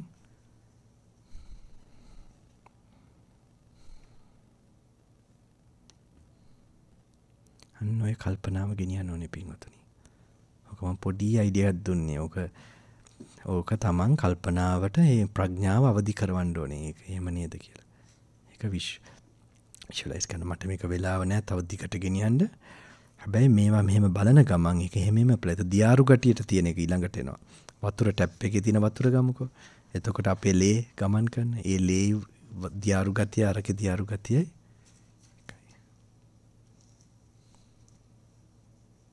එහෙම හැම කොටසක්මනේ අර පින්තූරයක් හදාගෙන ඉන්නේ මේ ඥානලෝක මෙහෙමයි කියලා. සංඥාවෙන් මේක ඇත්ත ස්වභාවය නැති කරන්නේ. අවිද්‍යාව. අර විදිහට කල්පනා කරනකොට ඒක ධර්ම සංඥාවක්. ඒකෙන් අපිට අර වෙන් කරන්න පුරුදු වෙනවා. මේක මං චූටි අයිඩියා දෙන්න කියේ. මෙහෙම බැලුවම පින්වතුනි කවුරුරි අනිපාර බැන්නම මොකද්ද වෙන්නේ? ඒක කල්පනාවේ තියාගෙන හිටියොත් හොඳ කිව්වත් එහෙමයි. ඒකටත් අහු වෙන්නේ නැහැ. තමන් එක සද්දයක් ඒක අයිති නැති කනකින් තමයි ඒ දැන් කනක් නැතුව හිතක් විඥානය හට ගන්න බෑනේ. හිතක්. එතකොට ඒ කන මගේ නෙමෙයි නං අර සද්දත් මගේද? ඒ ලෝකෙම මගේ නෙමෙයි. තේරෙනව නේද පින්වතුනි? මේක ඩිසෙක්ට් කරලා ගන්න ඕනේ අනිවාර්යෙන්. මේක එහෙම කබල කොටලා එහෙම බලන්න ඕනේ. බලනකොට Tamante සත්‍ය දැකීමේ සතුටක් එනවා. ඒ සතුට තමයි වටින්නේ. ඒ සතුට රස විඳිනකොට කියන්න බැරි ඕජස් හැදෙනවා ඇඟේ. ඒ ධර්ම මහා අමුතුයි. සෝමහාන්දුල හැම බලන්න. ඒගොල්ලන් ඇඟවල දැක්කම අමුතුයි. ඒ කියන්නේ ඒක හරි විශේෂ මොකද මේ ප්‍රඥාව පහල වෙනවා මොලේ ඔළුවේ. ඒක තමයි ඒකෙන් තමයි අපි නිවනටත් යන්නේ. අපි දැන් පොඩ්ඩක් රිලැක්ස් කරන්න පුරුදු වෙන්න ඕනේ. දැන් මම භාවනා කරන හැමතැනම කට්ටිය දැන් මෙතෙක් කියලා භාවනා කරේ නැද්ද පින්වතුනි නේද? දැන් දැන් ගොඩක් අය නෙමෙයි නේද? ඔක්කොම ඉන්නවා ටිකක්. දැන් මෙහෙම ඉන්නකොට පොඩ්ඩක් රිලැක්ස් කරන්න පුළුවන්. සනීප පෝස්චර් එකක ඉන්න පුළුවන් නම් හොඳයි. වැඩි ඇඟ ගැන හිතන්නේ නැති, හොයන්නේ නැති.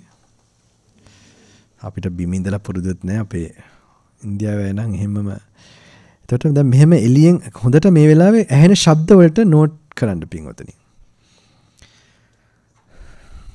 අර මං හිතන්නේ ජෙනරේටර් එකේ ශබ්දයක් ඇහෙනව නේද? ඒක හොඳට අහන්න.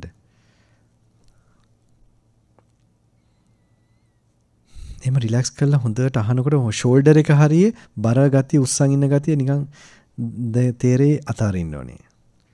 ඔය ඉන්න කුදු ගැහිලිටත් කමන්නේ. රිලැක්ස් වෙන්න නිකන් දරදඬු වෙන්න එපා. සනීපෙට ඉඳ ගන්න. භාවනාවක්ම නෙමෙයි. මේ වෙලාවේ ඇහෙන සද්දයට හොඳට අහුම්කම් දෙන්න පින්වද. මොනවද ඇහෙන්නේ?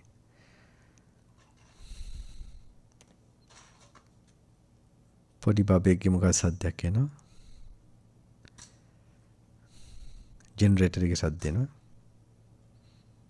එහෙම රිලැක්ස් කරලා සද්ද වලට හොඳට ඇහුම්කන් දෙනකොට තමන්ට හුස්ම ගන්නවා කියලා දැනේවි. අර ලංස් හුස්ම උඩට ගන්න හැටි. ඒක මේ ආනාපාන සතියෙම නෙමෙයි. නැචරලි එන මොහොතක් එනවා. රිලැක්ස් වෙලා ඉන්නකොට තමන්ගේ ඇඟ ගැන අවධානය එනකොට මේ හුස්ම උඩට ගන්නවා පහළට ගන්නවා කියලා. හුස්ම අදින හැටි තමන් නෝටිස් වෙයි.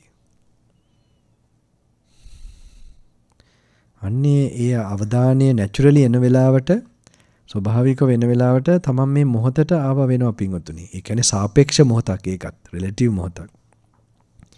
ඒත් ඒක හොඳයි ඒ මට්ටම. එහෙම ඉඳගෙන තමයි දැන් ඔය ඕන වැඩකදී ඔය தත්ත්වය බලන්න ඕනේ නෝටිස් කර එනවද කියලා. එහෙම තමයි ඇවිදින්න ඕනේ. එහෙම කරනවා නම් වටිනවා. එතකොට තමන් සෑහෙන හොඳයි.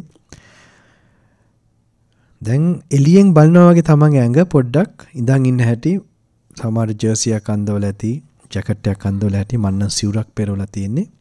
අර ඒක චුට්ටක් නෝට් කරන්න ඕනේ පින්වතුනි. එහෙම නෝට් කරනවත් එක්කම සිවුර පෙරවලා තියෙනවා. එහෙම නෝට් කරනවත් එක්කම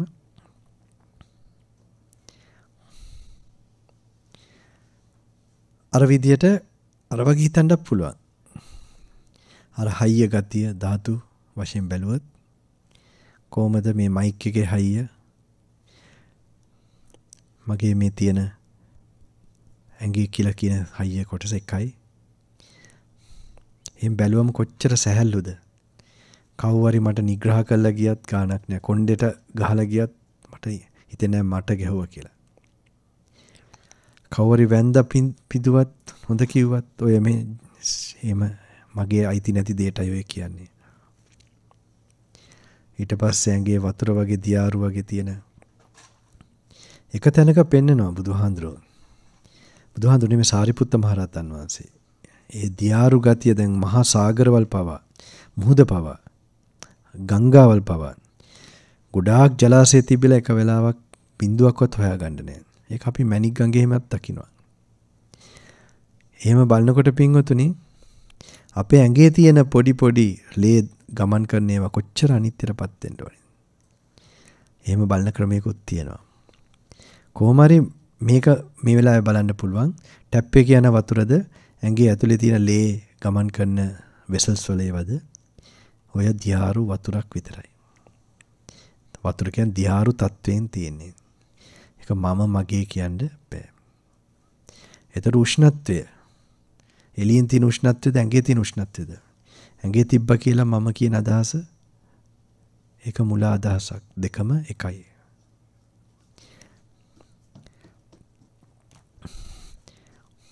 ඒතර වායු හුලං තියෙන ස්වභාවය අපේ හුස්ම ගන්න හුලඟ ඒක එළියට යනකොට හොඳටම තේරෙනවා. ඒක අපේ ඇඟ ඇතුලේ වැඩ කරනකොට අපේ කියලා හිතෙනවා. හැබැයි ඒක නිකම්ම හුස්මක් වායුවක් විතරයි. ඒක අපි මනසෙන් බලන්න ඕනේ ඇතුලේ තියෙන එකයි එළියේ තියෙන එකයි. මෙහෙම බලනකොට තමන්ගේ නෑ නේද මේක කොටස් අයින් කරනකොට හිස් වෙනව නේද? එහෙම ඥානලෝක කියලා එන්නේ අදහසක් නේද? කියලා තමන්ට පොඩ්ඩක් කල්පනා වෙනකොට. මෙහෙම මට හොඳට කල්පනා වුණොත් අවබෝධ වුණොත් නිවන දකින්නව නේද? මගේ හිතේ කිසි දෙයකට ලෝභයක් තියෙන්නේ නෑ නේද? ද්වේෂය නැති වෙනවා. මෝහය නැති වෙනවා. මේක කොච්චර සනීපද මෙහෙම වුණොත්. මේ සනීපේ මේ කාමරින් කොම කට්ටියට අත්දකින්න ලැබෙන්න. ඒගොල්ලන්වත් මේ සතුටට කැමති. මේ කාමර විතරක් නෙමෙයි මේ බිල්ඩිමේ පිට වටේ ඉන්න සියලු මිනිස්සු හෙලිකොප්ටර් එකක යනවා වගේ මේ ප්‍රින්ස්ටන් ඒරියා එකේ නිව් ජර්සි ස්ටේට් එකේ ගෙවල් වල මේ වෙලාවේ හැමෝම ඉන්නවා අහිංසක මිනිස්සු. ඒගොල්ලන්ට මේ සහනය ලැබේවා. ඒ වගේම මුළු ඇමරිකාවේම ටෙක්සස් එක ප්‍රාන්තවලට හැම ප්‍රාන්තයකම ඉන්න මිනිස්සු. South ඇමරිකාවල, කැනඩාවල, central America. ඊට පස්සේ ලංකාවට පුළුවන් ලංකාවේ ඉන්න මිනිස්සු ගම් නියම් ගම්. ඉන්දියාව ලක්ෂ ගණන් ඉන්නවා, මිලියන් ගණන්. නේපාල්, ටිබෙට්, චයිනා, රෂ්යා, ඕම රුසියාවේ, ඇෆ්ගනිස්තාන්, පාකිස්තාන්, ඊට පස්සේ ඉරාන්, ඉරාක්, ඕම ඉරාන්, ඉරාක් වලින් මෙඩිටරේනියන් එක, Africa, Europe, England, Australia, Japan, Taiwan, මුළු මනුෂ්‍ය සංහතියටම මේ උත්තම සාන්තිය ලැබේවා. හිතන් ස්පේස් එකේ අභ්‍යාකාශයේ ඉඳන් බලනවා වගේ මේ පෘථිවියේ ඉන්න හැම මිනිහෙකුටම මේ ලෝභ දෝෂ මොහ නැති වේවා. කූඹි වගේ මේ මිනිස්සු සතුට හොයාගෙන ආසයි හැමෝම. මේ මිනිස්සු විතරක් නෙමේ, සත්ත්ව ලෝකේ සත්තු, අමනුෂ්‍යෝ, සියලු සත්වෝ බිලියන් ගණන් අමනුෂ්‍යයන් වේතරාණී පදුම අවිච්ඡය දක්වා මනුෂ්‍ය ශරීරයක් ලැබිලා නිවන් මඟ ගමන් කරන ශක්තිය ලැබේවා. චතු මහරජික තාවතිම්සා තුසිත යාම නිමාතරති. ඒගොල්ලන්ගේ ලෝභ දෝෂ මොහ අඩුයි, නැත්තටම නැති වේ නුරුච්ච සනීපත. බ්‍රහ්ම පුරෝහිත, බ්‍රහ්ම පාරිසජ්ජ, මහා බ්‍රහ්ම වේහප්පල ආබසර අකනිතා බ්‍රහ්ම ලෝකේ. ඒ ලෝකවල වල ලෝභය නෑ, ද්වේෂය නෑ. හැබැයි මෝහය තියෙනවා පින්වතුනි. මම කියන අදහස එනවා. ඒ බරත් නැති වුණොත් මේක ධර්මතාවයක්, පටිච්ච සමුප්පන්නයි කියන එක තේරුණොත් ඒ උතුමන් වහන්සේ රහතන් වහන්සේලාට වගේ සම්පූර්ණ මේ සනීපය ඒ උත්තමයන්ලටත් ලැබේවා. ඉහළම බ්‍රහ්ම ලෝක ඉඳන් දේව, මනුෂ්‍ය, පහළම ලෝක දක්වා ස්පේස් එකේ ඉඳන් බලනවා වගේ උඩට පල්ලෙහාට ඒ සියලු සත්‍යයන්ට ලෝභ දෝෂ මොහ දුරු වෙන්න.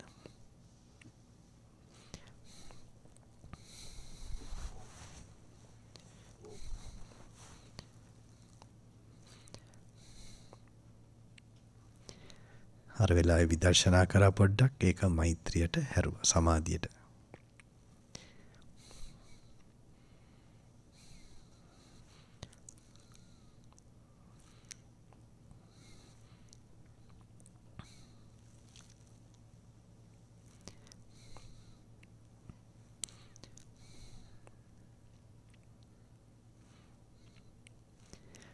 විදර්ශනා කරන එක කවදාරි සත්‍යපට්ඨාන සූත්‍රය ඒවා කියවනකොට එහෙම ගලපන්න ඕනේ පින්වතුනි. අර මං කියපු විදියට පොඩි වෙලාවක් ඒවා බලලා Tamanට ගලපලා ඒ හිතේ මෝරන්න දෙන්න ඕනේ.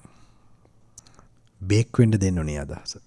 එකපාරටම කියව යන්නේ නැහැ. හැම එකක්ම නෙමෙයි ඔය කොටස් ටික. කමටහනක් වෙන කොටස්. ඊට පස්සේ තමයි ඔක මෛත්‍රියට ඔහොම හැරුවේ. ඒ සියලු ලෝතල වල සත්‍යයන්ට ඒ ලෝභ දෝෂ මොහ දුරු වේවා. බ්‍රහ්ම ලෝකින්දන් දේව, මනුෂ්‍ය, අවිච්ඡය දක්වා ඒ හැම සත්‍යයකටම ලෝභය, ද්වේෂය, මොහය සදාටම නැති වෙන්න.